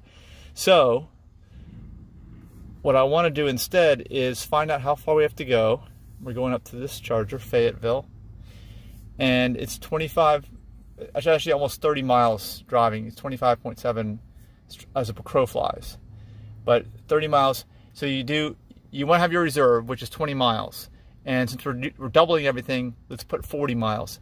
Then you double your distance. So if it's 30 miles, then that means we got to put in 60 miles worth of electricity, plus the 40, that's 100 miles total. Does that make sense? Double your mileage and add your reserve, which is 40.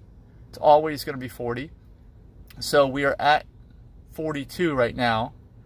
And we just have to go to 100, so we got to put about 60 miles of range on this, and then hit the road immediately. Don't stay any longer than you need to, and even if I would never, unless you're in a super hurry, I would never tow near the limit in a hurry.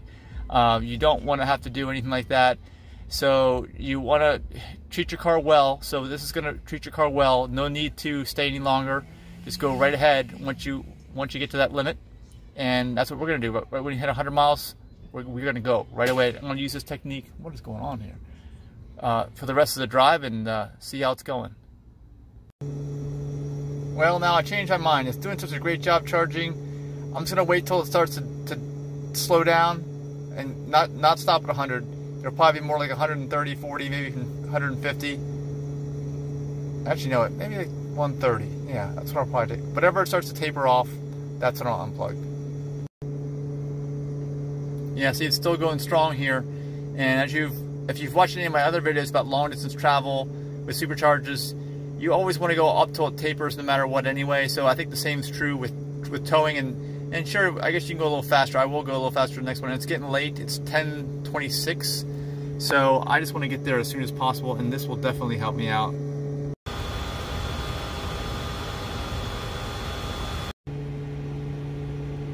It's definitely starting to taper down now.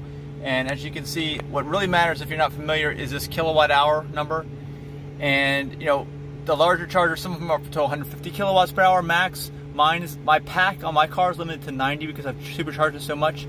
And the urban chargers are 72. So I'd say once you get to 72, you're no longer really rapid charging at your supercharger, and you can just get going at that point in time, which is, we're almost there. All right, let's head out.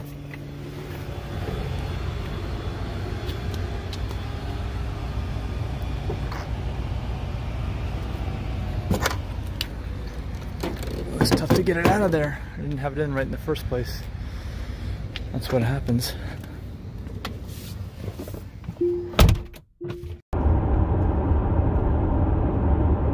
Well, it looks like that's earned me the right to go just a little bit faster.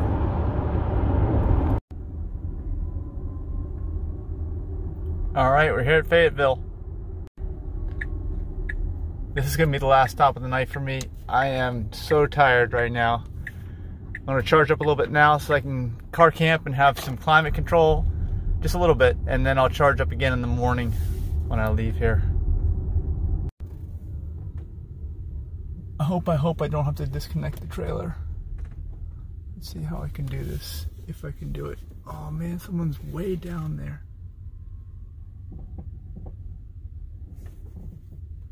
Let me see what I can do.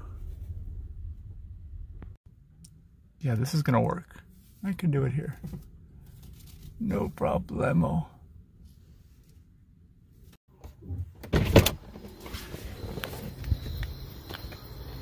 Hey, you need me to move it all? Alright. Just want to make sure we're charging. Yes. Bathroom break, and then I'm going to bed.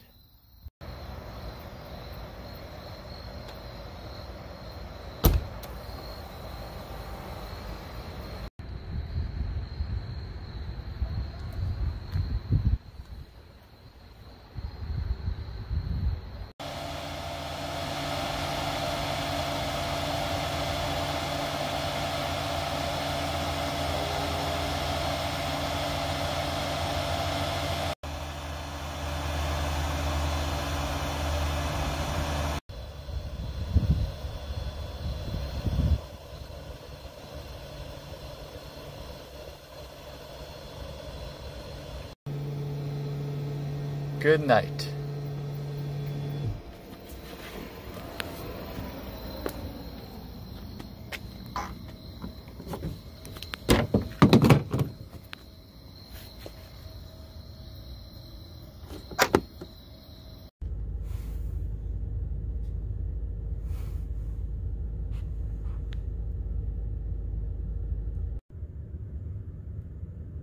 All right, I'm up now. Rise and shine. Woo!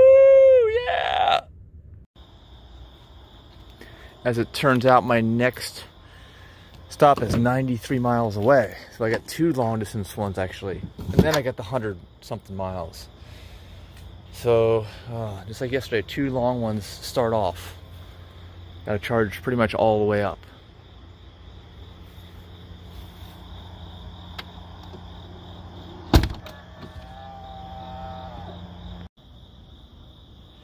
Another Tesla axiom, rule of thumb I've determined on this trip is never underestimate your ability to accidentally have this top button pushed when the key fob is in your pocket. And what happens? The door is all shut on you, or something else by accident. Battery pack's a lot cooler this morning. No more overheating. You can tell by the absence of the fan noise.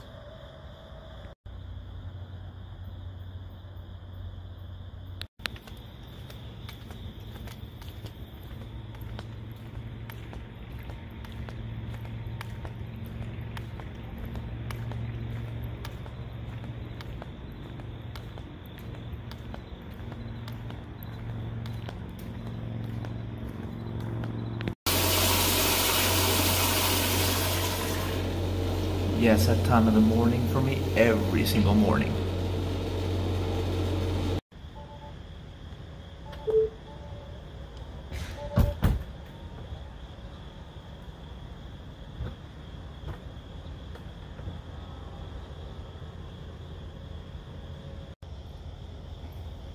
Time to hit the road.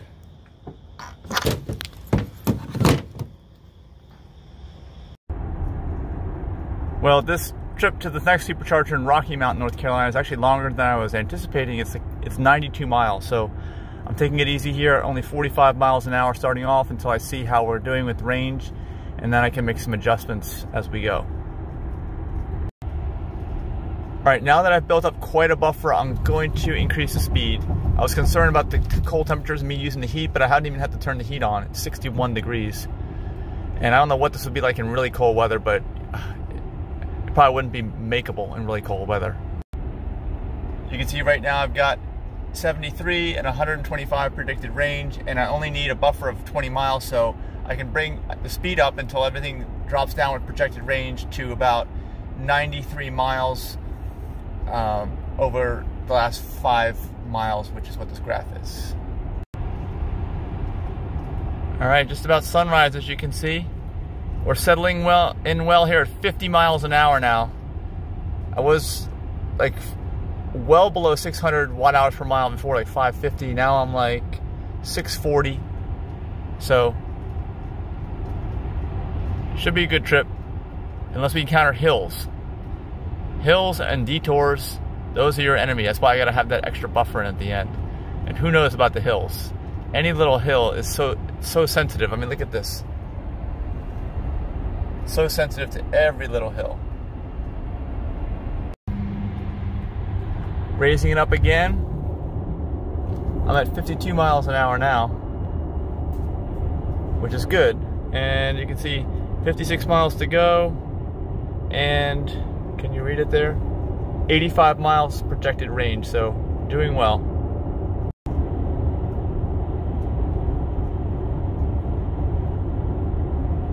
Nice sunrise. Ooh, I'm drifting. I'm going to capture that for you.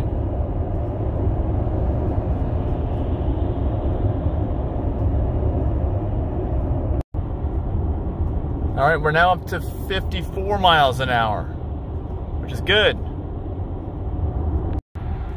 Oh man, you gotta keep a close watch on this thing. Look at this, oh my gosh. I've lost all my advantage, I had to dial it back.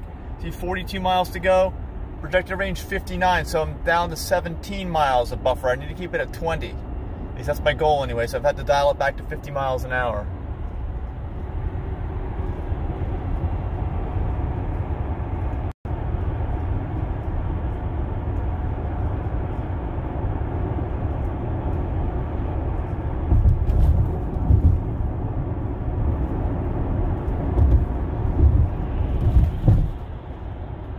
That was a bump. Thought you'd enjoy the sunrise views from the road. This ought to open up nicely here. Look at that house too. Wow.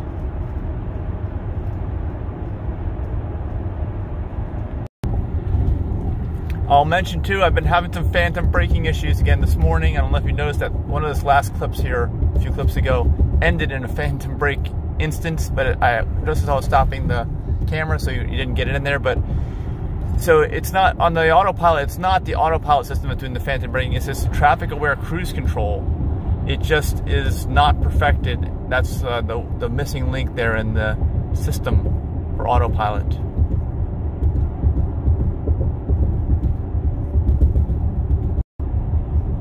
Alright, the system just lightened up for daytime brightness and more. There's been more instances of phantom braking. It's crazy. Here's a bridge shadow. Let's see if it No, and actually it's been happening at weird times that I wouldn't suspect it. Like I'd suspect it on that bridge shadow, but not these other times it's been happening. It's just weird. Oh, there's the phantom braking right there. See that? It's very disconcerting. We were set for 50 and yeah, see we're back up 50 now. I captured it a little bit there so you can see it. Especially when you're pulling a trailer. Oh my gosh, it's one thing when you're not pulling a trailer, but when you're pulling a trailer and it does that, I usually have to get my foot into the accelerator as quickly as I can to just avoid who knows what. And if someone's right behind me, I mean, I got this big box trailer on here, you know, you just can't see right behind that. If someone's driving behind me real close and it starts to brake suddenly. Hoping I can stay at or near 50 for the rest of the trip. 30 miles to go and 48 miles range. Actually, I might need to drop it down already. 49. Oh, another issue I want to mention, a potential issue towing with the Model X, is the lack of a spare tire. You probably saw earlier in the video, I've got 2 spare tires for my trailer just in case anything happens. But with the Tesla, I have no spare tires. There's no room, which is why there's a lot of extra room in this car to store things because of no spare tire. And furthermore, Model X has staggered wheel design, so I need to have 2 spare tires, one for the front, one for the rear, if I was gonna have a tire that would fit, you know, at all. But fortunately, I've never had a blowout, a tire go flat on me. I haven't had that happen yet. And I gotta keep monitoring those rear tires. That reminds me, gotta monitor those rear tires because they have a tendency. They will get eaten up on the inside where you can't see them unless you get underneath the car and check. So I gotta do that soon. Man, it must have been going down a slight hill. I just didn't notice it, but man, the car notices it. I mean, I just have to bump it up. I'm doing 52 now, and I'm still at only 540 watt-hours per mile average. I'm way ahead, 23 miles to go, 54 miles range. So I can bump this up even more. Just gotta keep an eye on it.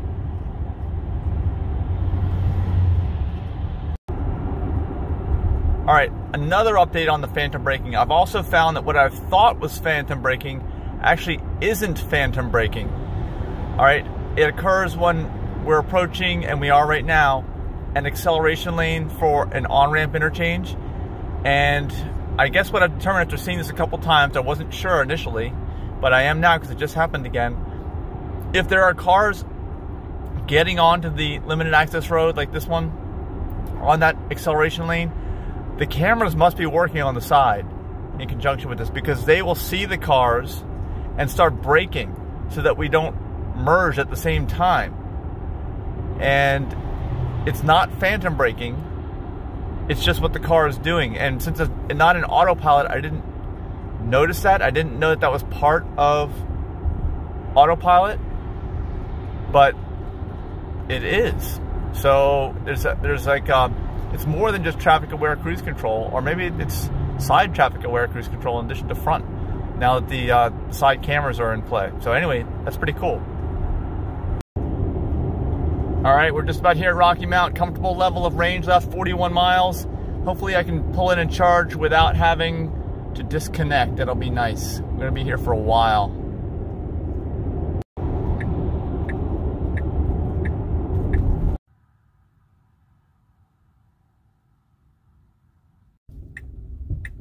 Yeah, I think this is gonna work. No one's here, yes. The only potential issue I see are these barriers keep making me keep my distance.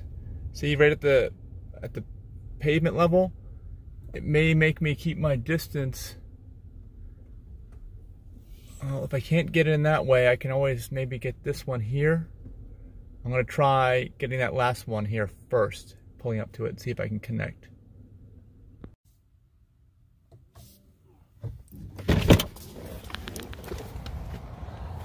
All right, I think it'll work. Yes.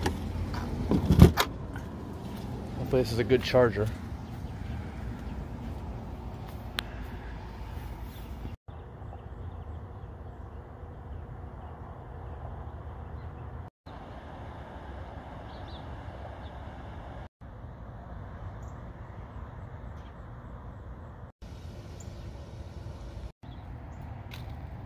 All right, and driving this, and considering the tongue weight, I thought was a little too high. I'm thinking I might need to readjust some things again, and put maybe this back here and the spare tires up in the corner. That might be a better distribution of the weight. All right, we are prepping for the longest drive of this whole trip, and the longest one I'll ever have to do, hopefully. It's 108 miles in between here and the next supercharger, which is Chester, Virginia. And you can see we're adding up. We got 99 miles at 571. We try to keep about 600, so we're going to need more mileage than that. There is another one in Richmond that's not too far away, but unfortunately it's 127 miles to get there. This is by the roads. So we're going to choose a shorter one, even though there's less charging stations here. I'm going to have to unhook the trailer. Certainly it's at a Wawa gas station. The other one that's further away has like 18 chargers, and I probably won't have to unhook, but we're just not going to make it. And it's still going to be a while. Here we got 100 miles of range until this thing is full. We got to get it totally full. Oh my gosh, yeah. We got to get this thing up to 235 probably. So it says 5 minutes, but that is not right. Not at all. I got plenty of time to work on my computer, which I'm going to do right now. Let's get to work. All right, we're almost ready to go. I need to get 230 miles of rated range in order to make this. I want to check out the back tires while I'm here. This is something that's always been an issue. Let's see how they're doing on this trip. Okay. It's the inside edges of the back tires. They are definitely wearing on the inside. And I did just lighten up the tongue load a little bit. Hopefully that'll help. This is usually the worst one on the passenger side in my experience. Let's take a look over at the driver's side too. Okay, here's what the driver's side looks like. Also not too bad, but you can definitely tell the passenger side is worn more on the inside, but we're doing well. I mean, I have these up to maximum pressure, 50 pounds PSI cold, or 50-51 cold in the back. You definitely need that when towing, okay? You definitely need to have the PSI up there on the back tires, or you're gonna have major problems. And it's also listed like that in the Tesla owner's manual. Well, even with making that move, the tongue weight is still up there. There it is. That's a better, clearer picture. That's what we are at right now. Of course, 500 is the limit. So, gotta be careful about loading anything else. Nothing more in the front. Nothing more can fit in the front anyway. And just an FYI, this is what it says here on my trailer. Okay, 230 miles of range. Let's go.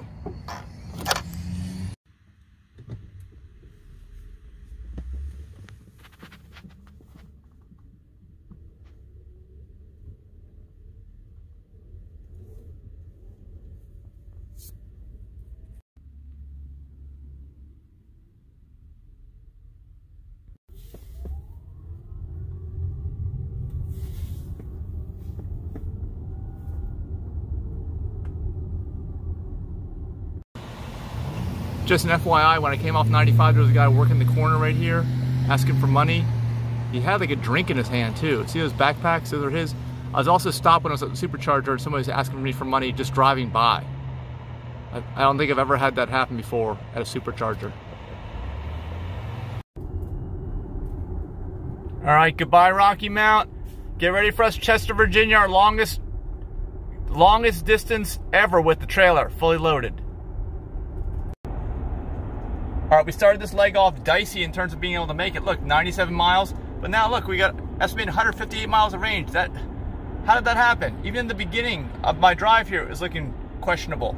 So 97, I should set my speed higher so it's about 120 miles of projected range to give me the buffer.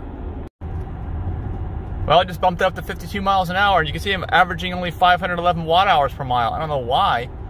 Maybe just a lot of downhill here. Who knows? Maybe there's uphill in the last leg, downhill now. I'm also not using climate control. That might have a big factor. I just don't need it right now. It's 68 degrees out, and it's very comfortable in here. Well, I'm looking more at the trip. I'm going to this one right here in Chester. There's another one just north of there that's large, like I said. I've tried to program that in, but I thought the one above that, just above Richmond, is where I want to stop, and I want to not stop at the one after that. I want to skip it and go to the one above the 95. So there's a lot of strategy involved. I guess that's what I'm trying to tell you. A lot of strategy involved with planning this trip. It's not as straightforward as you think, and even that is not something that can be programmed in unless, well, I mean, because that one charge I want to skip on 95 is just very difficult to get in and out of. It's also at a Wawa, but it's at a much busier Wawa, and I would definitely have to drop the trailer. And who knows, maybe I won't have to drop the trailer at this one in Chester. We'll just see when we get there. And look, I'm doing 50 miles an hour too, and everything's lining up with range. Doing 50 miles an hour, that's pretty good, considering this is the longest leg I've ever driven. But also, it may be attributable to not having the climate control on, because I do not have it on at all. I just don't need it. There, look, traffic aware cruise control is slowing down for this truck that was right next to me. Do you see that? It did that all on its own. That's pretty amazing. Glad to see that. If I wasn't paying attention, that helped. Now check it out, I'm at 52 miles an hour. I'm able to maintain this, and I think a lot of this, this is my longest stint ever between superchargers. And the only difference here, because this is not flat ground, we're definitely going up and down hills, is no climate control. So climate control must really make a big difference. I don't need it today, thankfully, and I'm just maintaining, look, 52 miles an hour. I've got average of 580 kilowatts per mile. So we're doing really well, very efficient driving, and I think it's because of the lack of climate control usage. So really consider that if you're having to do these long distance things like I am, there's not enough superchargers, is think about not using it if you can get away with not using it anyway. I wouldn't roll the windows down because it's going to increase the aerodynamic drag. You just got to turn the climate control off. We're in Virginia now. Apart from this life in the slow lane thing and, constant issues here with just range anxiety, it is a very pleasant way to tow. Very pleasant. I mean, I have another vehicle I can use to tow with that's gasoline powered. Oh, here comes the car. Let's try this out. Let's see how the traffic aware cruise control does. See this? It's slowing down dramatically and letting the car in. What do you think about that? Pretty cool, huh? It works when towing. It does that when towing. That's great. Love to see that. Okay, I was mentioning that it's very pleasant driving here, aside from the range anxiety issue, because it's so quiet. There's no revving engines, there's no struggling ever. There's no struggling. It never feels like a struggle on the car's part. And you don't hear that constant busyness and revving up and exhaust of somebody else towing. I mean, so it's definitely a trade-off. I mean, anybody else can just stop at any gas station and keep pouring unlimited fuel at a cost, into their vehicle. And that's what most tow vehicles do. But they are loud, and they have revving stuff like that truck right there. And that one's not even that loud. But there are so many loud vehicles I see going by, engines revving and spinning. You just don't hear any of that. It's so nice, this kind of travel. Check it out. Without climate control on this leg of the trip, I'm at 56 miles an hour now, and we're hitting hills. We are definitely hitting hills. It's getting less and less flat as we go, but it's the lack of climate control that makes a difference. Oh, and look, there's some big trucks coming on the highway. A lot of what I think maybe has been happening with phantom braking is related to these acceleration lanes, and maybe the system being too sensitive to traffic aware cruise control. Let's see how we do here with this truck. Now it's gonna brake for this truck. I'm almost certain. We're going 56. Holy shit! It's not braking. Okay, it didn't work here. So it's not reliable. That's what I just found out from that. Because other times it has started braking. Maybe that truck was going so slow that the speeds it realized it's not going to move over. I don't know. But I also, now that jogging my memory, I'm realizing that the areas where we have had phantom braking issues, me having these issues on this 1,000-mile trailer pulling long distance trip, is I think related to those acceleration lanes, because it's in the brain. We know that of the system with the software, where it is scanning for potential merging traffic, yielding issues, those kinds of things. So I think it's related to that. and maybe, although I'm sure some of them weren't, but I think maybe some of them were. Just, even if there was no car there, it was just, you know, being hypersensitive. Maybe there was one on the shoulder. I don't even know. Those are my random thoughts as I'm going crazy in the slow lane here. All right, we're getting close to Chester. My goal for today is to meet Denise for dinner in enough time for her to get to bed at a decent time and not eat late. Oh, there we go again. Phantom braking. Phantom braking. Oh. See, it's this acceleration lane. Sometimes these acceleration lanes freak out the system. I think that's what it is. And you just saw it. You just saw it, okay? This may happen in the regular autopilot too, and maybe that's a clue as to what's actually going on with the regular autopilot, because this is one of the systems. Up, here comes another car on the acceleration lane. See how it handles it. It's watching with these side cameras. See, even though this doesn't have autopilot, you're not allowed to have autopilot when you're driving in tow mode. It won't let you, it locks you out. Okay, anyway, I want to try to meet Denise for dinner. I don't know if I'm going to make it. We'll see how this is going, but this is just such a slow pace. And it's 11. I'm not going to get there until 11:30, and I may have to unhook the trailer even more time. But thankfully, the next stop, I think we're going to skip up to Glen Allen, is not that far.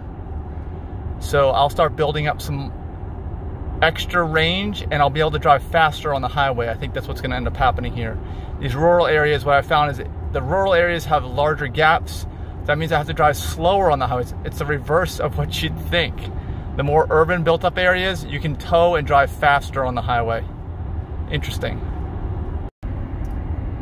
I'm almost done with all my grapes. This is the second batch. I had the one yesterday, had those grapes and strawberries for yesterday, had all the strawberries and almost all the grapes today. This stuff is awesome. Organic, and I don't have to drink water because it keeps you hydrated. Okay, this is the exit, and I just pushed the button or tapped the screen, and it says 7 of 8 available. I might be able to pull in without disconnecting. We will see. We will see. Hope so. Look at that. I got instant range. Projected range 999 miles at this rate of recharging all the time. Oh no, things changed. This is looking like it's not possible now. 4 of 8. It's hard to tell from here. Maybe they were wrong. Yeah, they were wrong. What should I do? Should I disconnect or not? I'm going to try to pull in without disconnecting.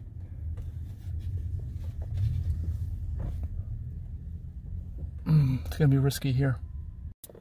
No, I'm going to have to disconnect. Otherwise, I'd be blocking everybody. Well, I've never had this issue before. I guess I'm on the wrong side of a decline. Won't raise it up high enough, but I'm going to just drop the suspension into low, and that should take care of it. Suspension.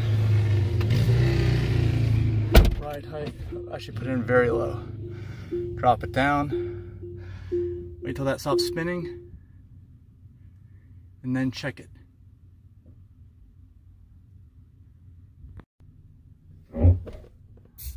All right, we're done. Let's check it. Oh yeah, that did it. No problem. Let's go charge. All right, we're charging now. I gotta calculate how long I gotta be here, but I might just wait since I already unhooked till we get off of the top level charging, you know, down to 72 kilowatts. Let me see. Yeah, we're at 32 miles now, so we'll get up to like 125 or so. I think I'm just gonna wait it out and then stop at Glen Allen like I was planning.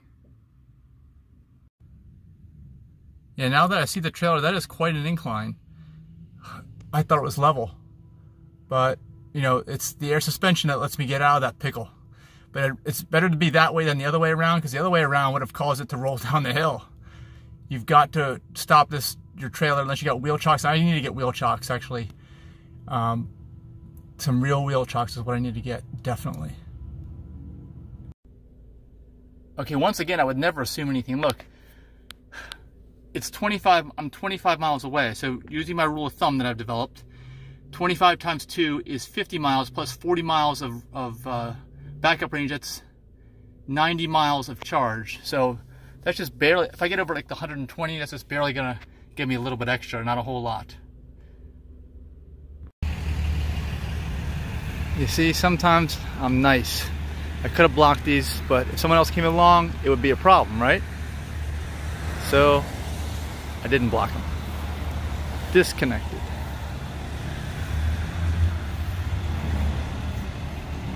That's good supercharger etiquette, I think.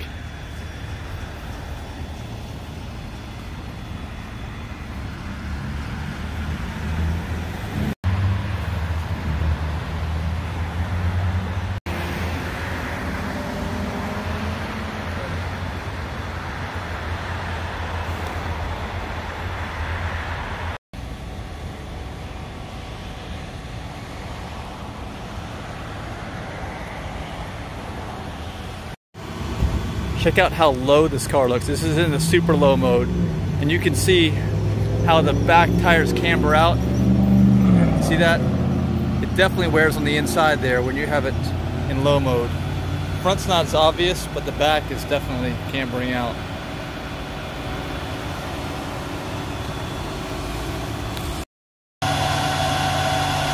Okay, and this is the sound of full-on top-level supercharging.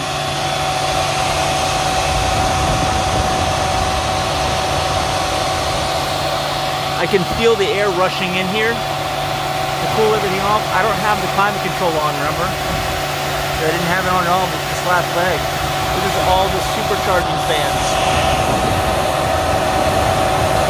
You can feel that rushing air.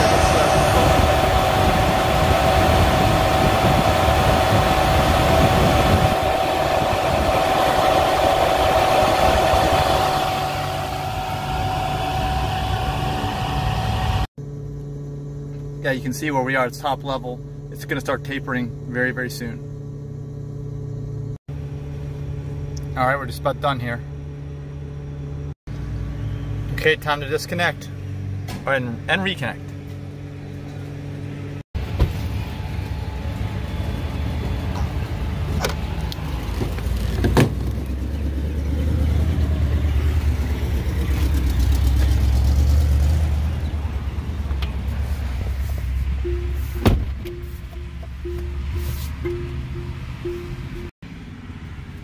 It's busy here, but it is way busier at that Wawa in Fredericksburg. That's why we're going to do everything we can to avoid it, and we will avoid it.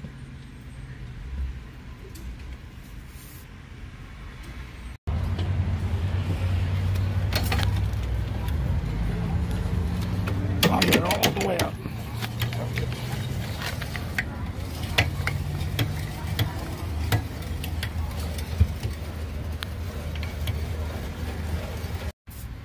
Alright, so that trick to lock it into place.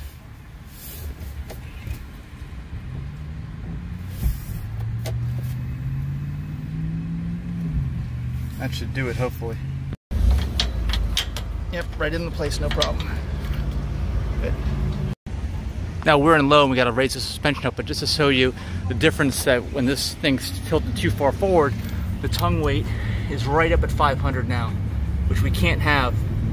We need to be below 500, which we were before, and it'll change when we raise the suspension. All right, everything looks good here. So I think we're ready to go.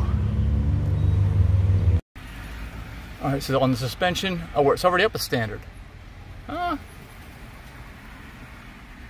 Wait a minute. Well, maybe it's because we're on a downhill. That's right at 500. But, oh well.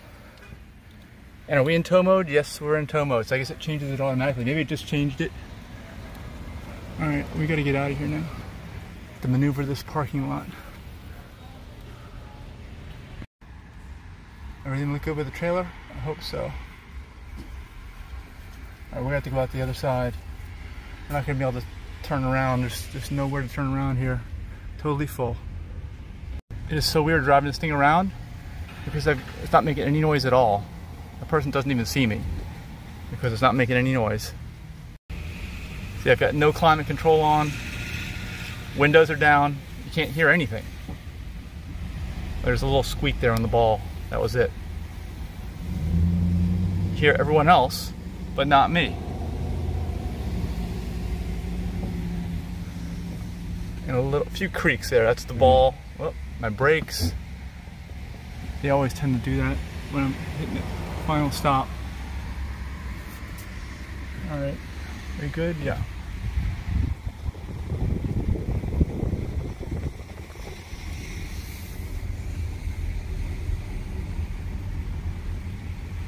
Off to the highway.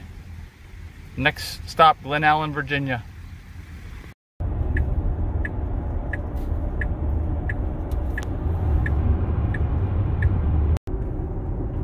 This is where I record my curve of death videos. I'm not doing it now because there's no autopilot. But if you want to see it, check out my playlist, Curve of Death. Alright, well, for the first time ever, I am just going with the flow of traffic, maybe up to 10 miles over the speed limit, depending upon what everybody else is doing, and I have no problems because the chargers are not that far apart. That's the key to this whole thing, is having enough chargers not that far apart. And of course, if they were a drive-through where you could just drive through like a gas station, even better. Because I didn't really stay long at the Chester one, just to get it up to the peak charging rate dropped off to 72 kilowatts. And I would do the same. I would just keep hopping from charger to charger without disconnecting. I wouldn't mind doing that. And I could just drive this at a normal rate on the highway. But until the charging infrastructure develops like that, it's going to be a compromise that probably most people are not willing to do, other than someone like me. And I'm going to be doing a lot of this long distance towing, but these trips are not going to happen all that often. It's not going to be like a weekly thing where I'm going long distance with the trailer. So anyway, some thoughts there. Hey, I'm about to pass an 18-wheeler now, not the other way around. Yep, here we go, and I'm only going 61. I could be going a lot faster than this. It's starting to rain, and that could be an issue.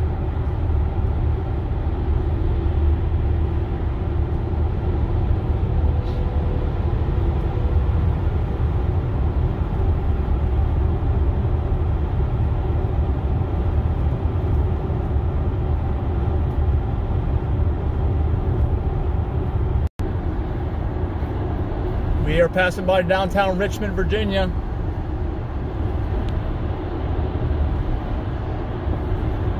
And driving at a good clip with the trailer on.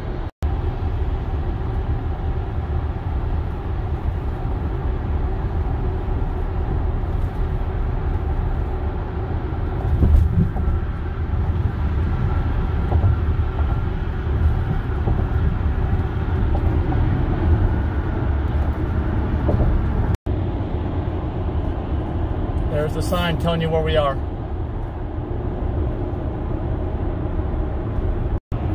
There's some guys in some Ford trucks way up there on the left. They were just recording me. There's a guy hanging out the window. He's recording his truck and me pulling the trailer. So if you see me driving on the highway on somebody's video, that's why. I can't catch up with them. They're going way too fast. I mean, if the road was straight, I could, but there's too many curves and there's too much traffic. I don't know if you can see those guys way up there. But he was literally hanging out the window. I was waving at him. There they are in the left lane. You can see him up there.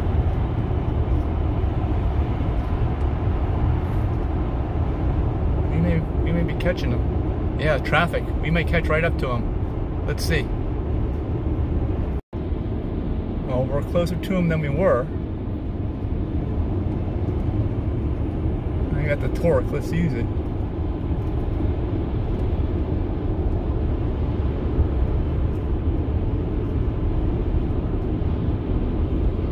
Guy's not hanging out the window now, but yeah, there he is. He is hanging out the window. You can see him up there.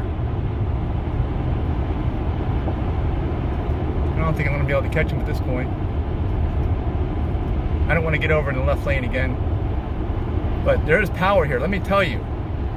I just got so much weight. I'm pulling 4,000 pounds. That's almost 10,000 pounds altogether. It probably is with the other stuff besides the dry weight of this vehicle. Dry weight meaning just no luggage, but it is pulling strong. There's no lack of power with this. I'm telling you, no lack of power, and this experience is definitely telling me that. It's more like a lack of confidence in the cornering and shifting of weight and everything, just all the dynamics of towing that I'm more concerned about. So like now that the road's straightening out, also the speed limit's going up, I can get up to speed here more quickly.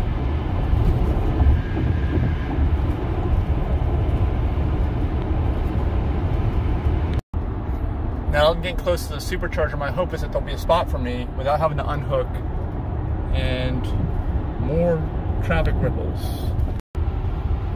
Oh, that was fun. A little bit of an adrenaline rush. Those 4 trucks are usually the guys who block all the superchargers, if you've been seeing that in the news. But they seem kind of friendly. I think they're just amazed to see a Tesla pulling something big at speed. They don't, of course, they don't even know how heavy it is, but we all know it's pretty heavy.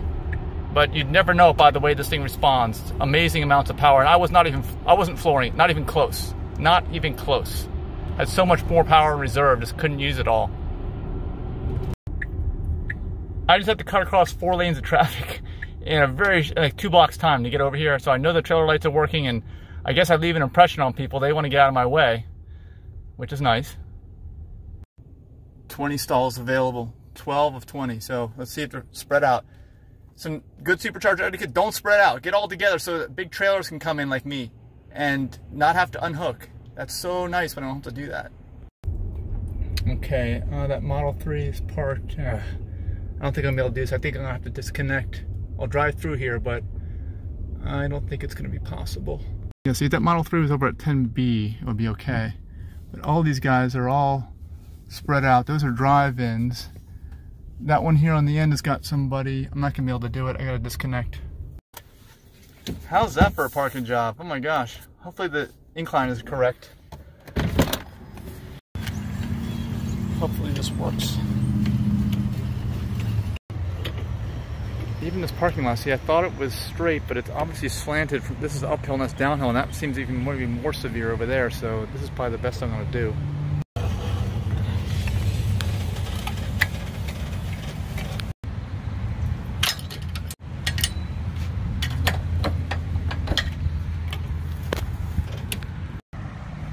I just hope it's not going to roll forward when I do that. I got to find something. Maybe there's a rock somewhere I can put underneath there. That's what I need to have. Or even just a clod of dirt. This might work. Just wedge it in there so it can't go anywhere. And then I see a rock over here, but I need to get some wheel chocks. This is actually a rock. I don't know if this will stop. Well, maybe it's not. It's just a clod of dirt again. Put this one over here. Hopefully that'll do it. Okay, it's a little more precarious than I would like, but it doesn't seem like it's going anywhere. So this should work.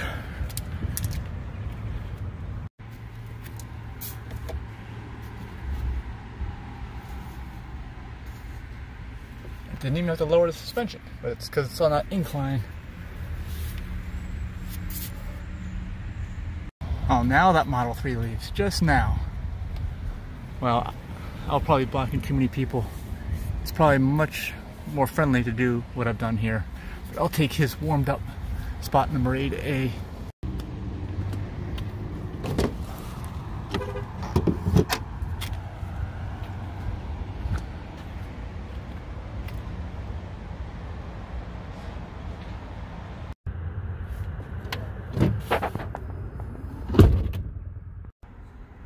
Even with my lead foot, we didn't drop down that far, so we are right in the thick of it immediately, which is great.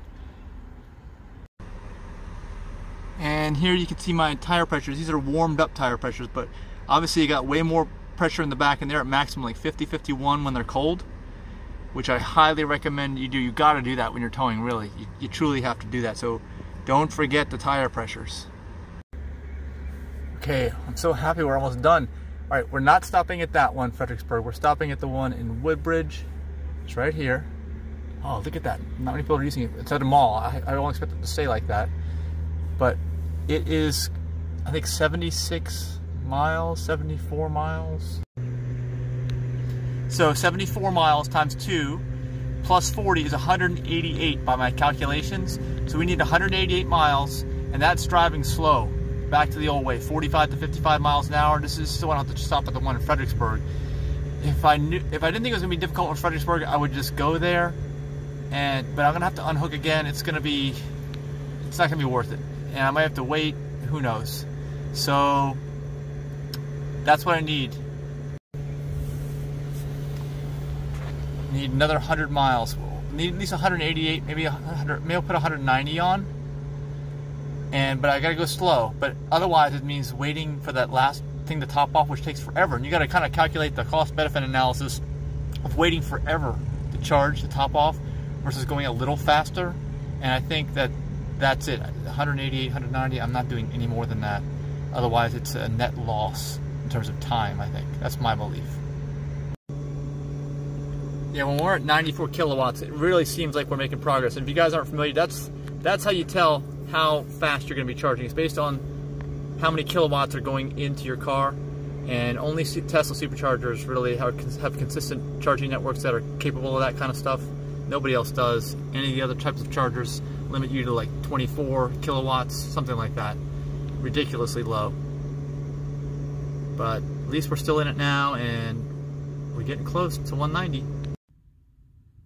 All right, I can't wait any longer. This is painfully slow. Once you drop below 100 miles an hour, like right now, it's like a torture test. We're hitting the road right now. Almost forgot to mention, each time you connect and disconnect, you gotta check your lights. So, are they working? You can see that marker light. Yes, it is working, thankfully. Well, there's all kinds of traffic here on the interstate.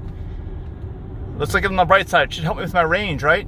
I'm not gonna get back any sooner, but it will help me with my range.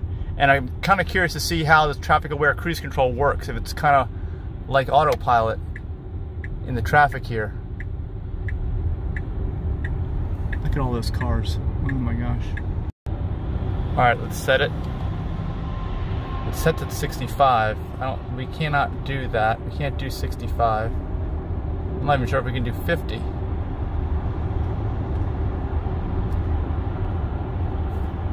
I just set it at 49. Let's do 48. Just leave it there.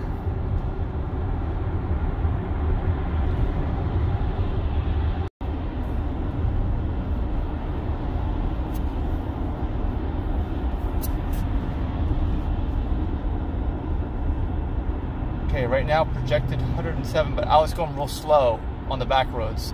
We gotta let this set in for a little bit now that I'm on the highway. You see that big spike of me getting up to speed? And give it a few miles and I'll check back in. All right, well, I've only have to drive 65 miles. It says I have a projected range of 116, so I'm gonna step it up. I'm going 48 already, but I don't know. Let's see how it goes. I guess no climate control again makes a difference. All right, now this way has some hills, as you can see. We just came down one. Now we're going up. It's going to be interesting to see how this goes in terms of range and electric usage. See, we're definitely climbing now. Look at that. And there's going to be quite a few of these. So even though I'm ahead right now, way ahead, I think maybe I better give it some time. Just as much as that spiked down, it's spiking up now. There it goes. We're still climbing.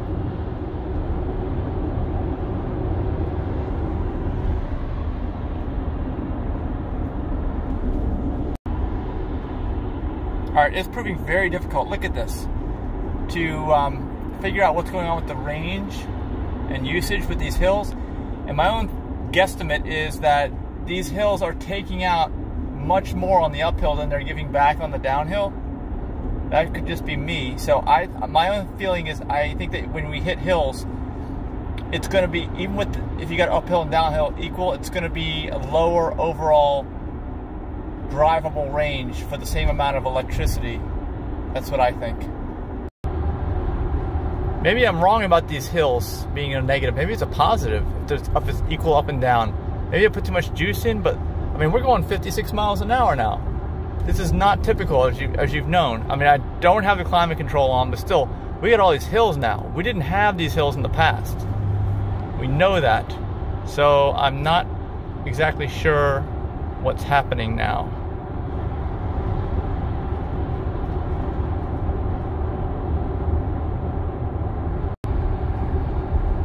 I tell you, I am baffled by this. I just double-checked my math. I did it right, the same way we've been doing the calculations.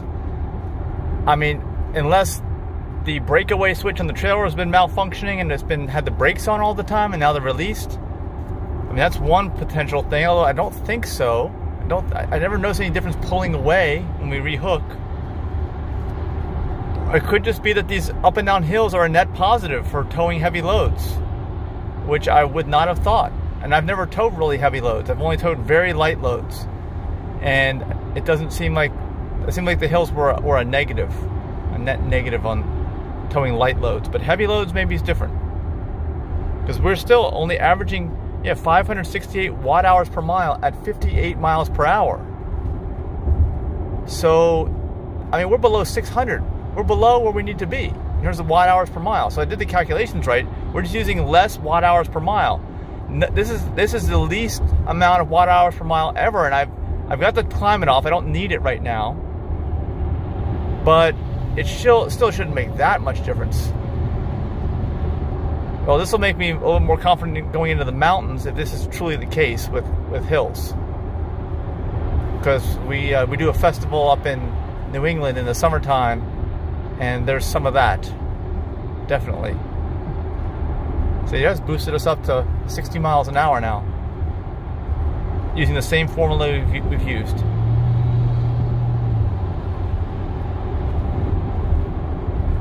There's the old style towing right there.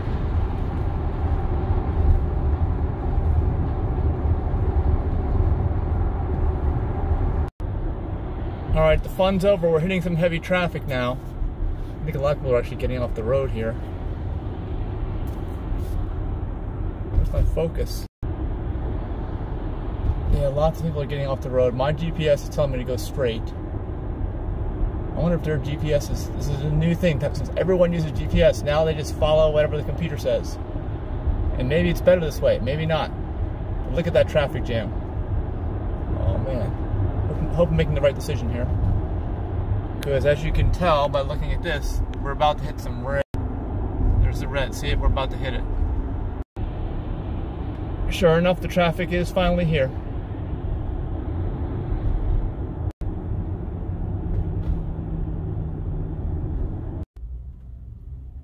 And that's a really dark color red. It does look bad. I say that overall we've done really well with missing traffic on this trip until now, and this may ruin my dinner with Denise. Oh man. Alright, I'm testing out the traffic aware cruise control now, seeing how it responds. I'm not doing this. This is the cruise control. No, this is an integrated part of autopilot. So it stopped the vehicle on its own too. And we remain completely stopped. This is not good. Not good at all. Well, we're starting to move again.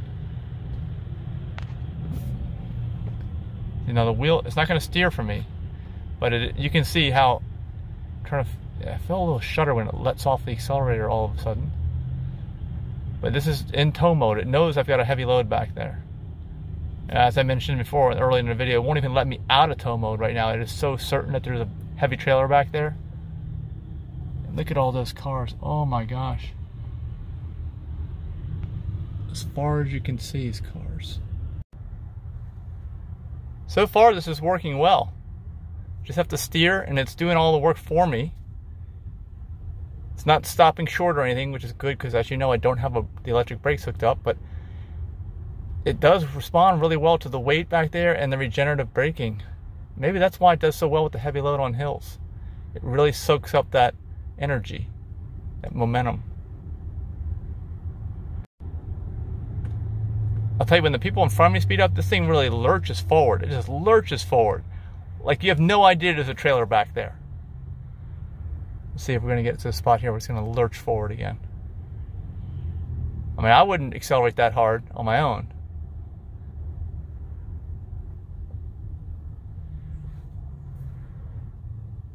Let's see. We got to move. A lurch forward.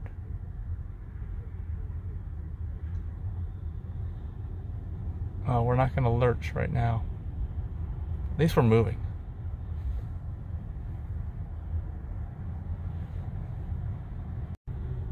Okay, now it's hesitating. Is it going to... I guess they're not really lurching forward. One of these times, hopefully I'll get it for you.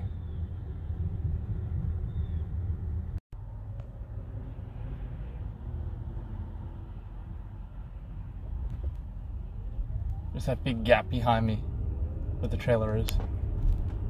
Whoops, I'm turning the wheel. I have to steer still. That's me. Turning the wheel. Take a look at that exhaust on that truck, straight out the back. And it is a diesel. Look at that. I wonder if all kinds of black smoke comes out of there because they use off-road diesel. And they're supposed to use on-road diesel. That's why you see this black smoke, is because it's illegal fuel usually.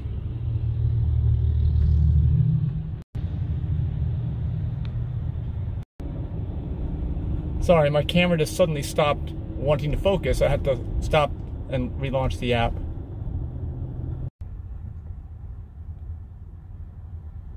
Just as I noted before, it's so quiet.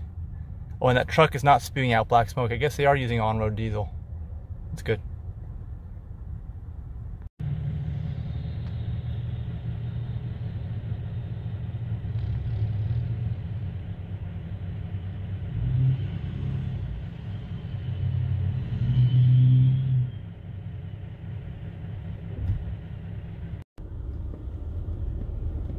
As you can see, I switched lanes, and the system is doing great. It's traffic aware cruise control.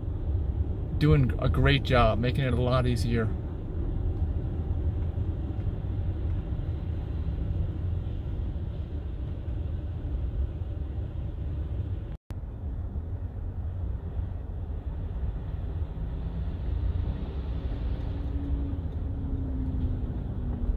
Whoa, we lurched forward like that. See that?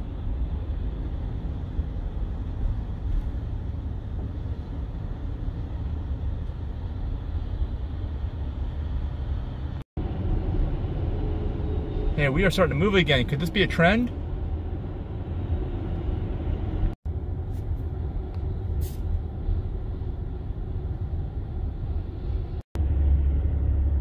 Yeah, I just checked the traffic on Google Maps, and it is, I think it's lighting up. They must have cleared up whatever accident it was. Must have been an accident. As we get back up to speed, the traffic aware cruise control is doing a nice job of accelerating and braking. Initially I thought it was too aggressive, but it's just doing a really good job, and it knows the trailer is back there, so I guess that's all programmed into the software. It's never really having the jab on the brakes, like I mentioned. It's just getting into the regen, really thick into the regen at times, but I see the pedal's not moving down there, so it's not braking until the very end when we stop. I don't know if you notice that, but you can always, the brake actually gets pushed down if it is actually braking, the pedal. Yeah, see, some people are still getting off here. Initially, it was telling people to detour up here too. I turned on Waze and it told me that, but I'm like, oh, no, it's fine. Yeah, we're definitely moving. We hit the worst of it already, and just a matter of getting through the remaining leftover. Well, now it got in the brake, but you heard that brake there. It did get in the brake pedal there. So I spoke too soon. This is Fredericksburg, Route 1. This is right near where the other charger is. And actually, now that I look at it, it might have been a good idea to go there, but maybe not. Who knows? Maybe that station is loaded up with traffic, people getting off the road. Maybe I made a wise decision. Who knows? You never know with these things.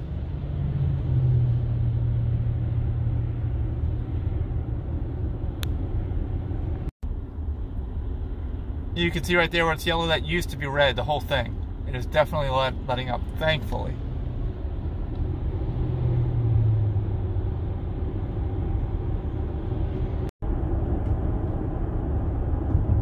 We're back in a little bit of traffic again. We really got up to speed. It's doing great. And again, I got the HVAC on now. I'm really getting my right foot into it, and I cannot believe how low the electricity usage is right now with these rolling hills. I can't believe it. Well, as you can see, I am really booking, and we got 14 miles to go and a projected 40 miles of range, which means 20 plus 4. We only need 34 to make it. I got the climate control on. I'm going fast. And I think the main difference is the rolling hills. I can't draw a conclusion yet, but that's got to be it. When we go down, all that mass, like right now, it's creating all this momentum, it's pushing us forward. And on the slow, steady downhills, I guess it doesn't build up that kind of momentum like it's building up now. I guess it must have tremendous momentum coming down this hill. That's got to be it. And I guess that makes a difference. And my foot is barely on the accelerator right now.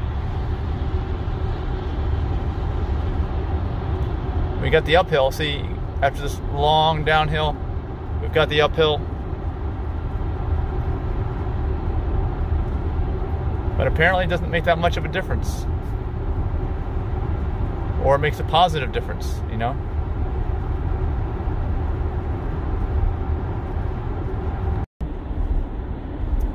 Look at those hills, and keep in mind, we're going fast, okay? Only 616 watt hours per mile. So we're heading down another hill. They're everywhere, and then we're going up the next one.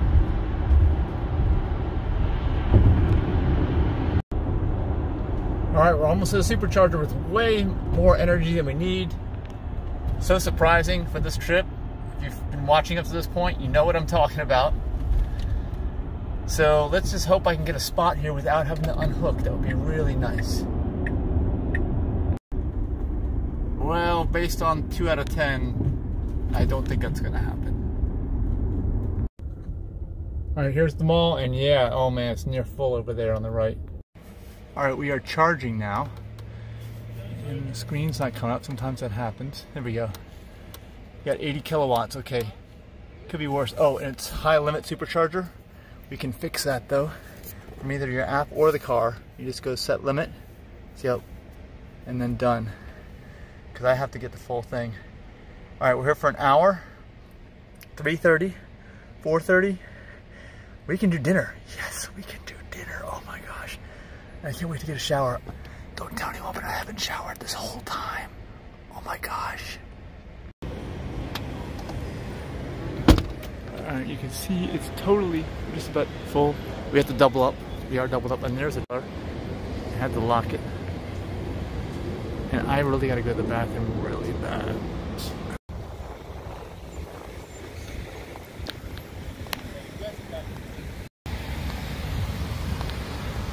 See, there's 2 spots over there, but they are already on the same. They're on different circuits. Everybody else will be doubled up. Everyone's doubled up at this charger. It's just at the mall, so that's what happens. Everyone goes to the mall. And here's the mall right here. I'm going over to Nordstrom Rack to use the bathroom. See, there's everybody there, and my trailer in the background. Well, I've been checking the app. I'm not getting full rate of charge. I'm only getting 66 kilowatts. That's all I've been getting, because that Model X next to me is on the same numbered circuit. I'm almost certain of it. I thought maybe the Model 3 was, but I forgot that the Model X 2 X's over is not charging at all. It's just parked there. So since that Model 3 pulled out, it's on the circuit over. Usually the ones that are right next to each other have the same number, and they're on the same circuit. That's how you tell if it has the same number. Just word to the wise here, because when you're, especially when you're towing, you really want to get this thing charged as fast as you can. And everything was doubled up, but now this person left on the end, so it would have been best if I went to that one over there, but that was further away from my trailer. I didn't want to do that, and you never know. You never know who's going to leave first. So I'm still doubled up, but no sense switching now. We're almost through the fastest part of the charge phase in the first half of the battery anyway. You can see that's my max, because I'm doubled up with this Model X over here, both hooked up to the same circuit, and it only has a maximum of so many kilowatts per circuit. It has to split between the two, and you can't have 2 charging at maximum rate simultaneously. It's lower than that. Actually, I was wrong. That's 1A. This is 2A, 3A, 4A. So actually, I'm hooked up with somebody doubled up on 2B, and it's probably someone down there a little further. But you just got to watch these numbers. That's how you know you don't want to be on the same number. The letters just signify how many are on each circuit, but the number is what you don't want to match up with. Oh, and look, that X next to me must be just about ready to finish. Look, it's ramping up. It's up to 76 kilowatts now. So again, you don't need to move, because especially if that car's been there a lot longer than you, they're just going to slow down and you're going to speed up, which is what's happening. They're slowing down and I'm picking up the kilowatts. I think it might be like 150 kilowatts maximum, so that one might be at 75 right now too, and they're probably tapering. Oh, look at that, it's went backwards. Oh, that's no good. Why'd that happen? Huh. Alright, I just got some work done on the computer. I think we're just about done here. I'll have more than enough to get back. Way more. Only have like 34 miles to go, and I'll have plenty after for taking my trailer other places, which I will have to. So we gotta go unlock it. And it's back to almost full again, but at one point, just a few minutes ago, 10 minutes, 15 minutes ago, it was, I was only me and one other person charging, which was amazing. It just shows you the importance of timing. It's kind of like finding a parking spot in the city when you go downtown. It's like there's got to be some parking god or something helping you out with that. Supercharging god. You just, it's not necessarily luck, and you can't predict it. All right.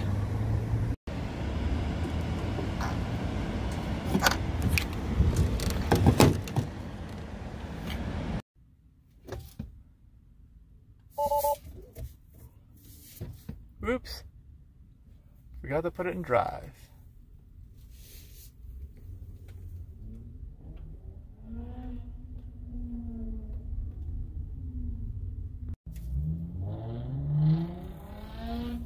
Not a Tesla.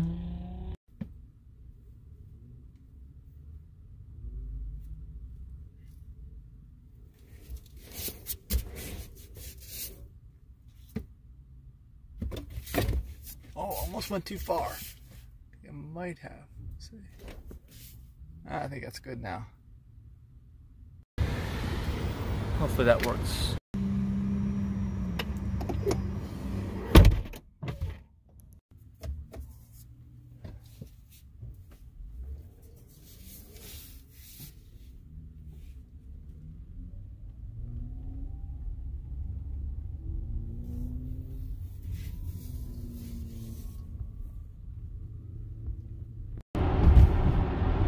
We're back on I-95 for just a few minutes, and then it's secondary roads for the remainder of the trip. Almost there, just 31 miles to go.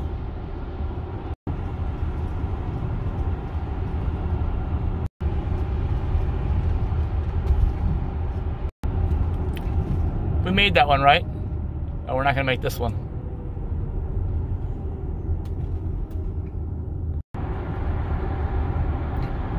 No range meter, just enjoying the drive.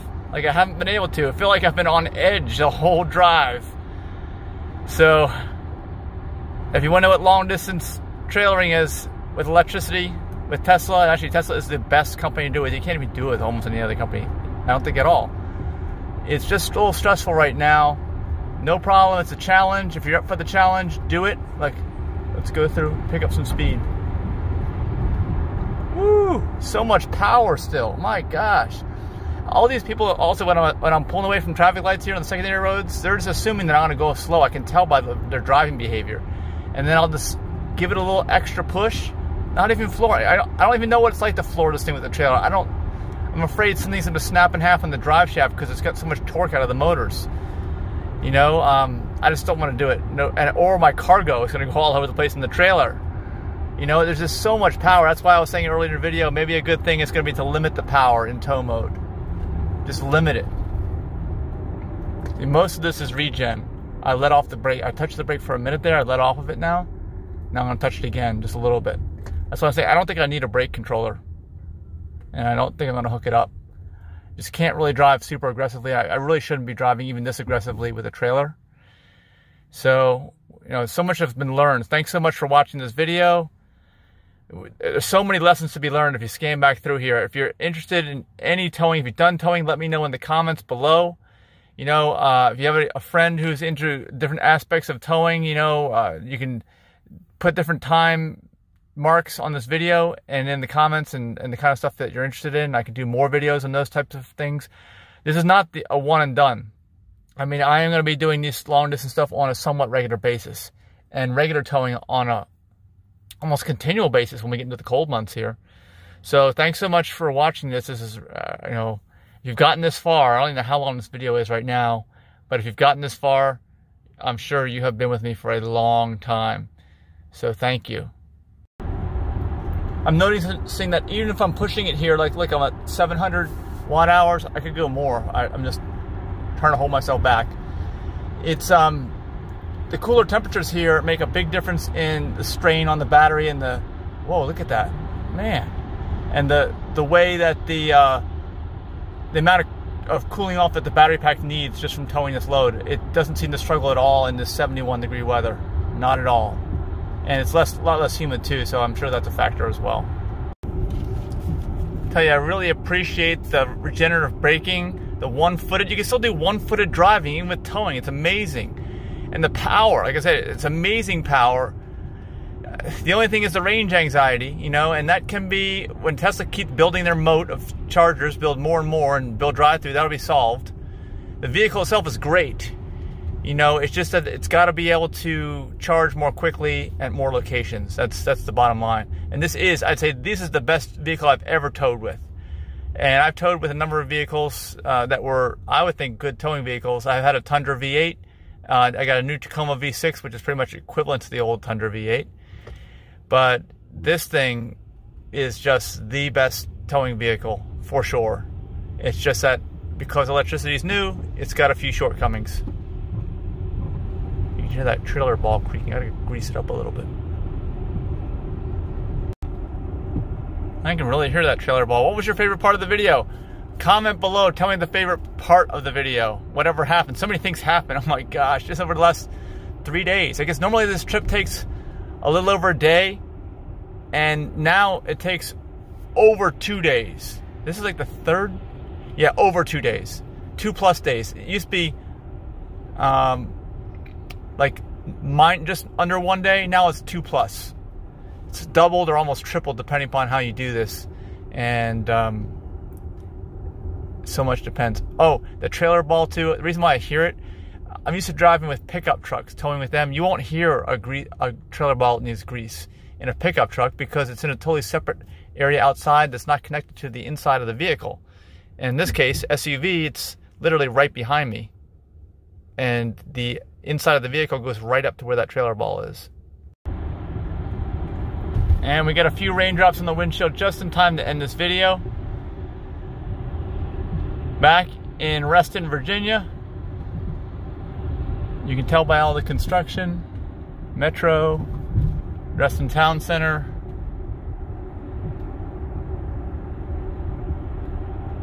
Well, thanks so much again for watching. Very thankful that you made it all the way through this video. Be sure to like, share, subscribe, hit the thumbs up and the bell for notifications. And we'll see you in the next video.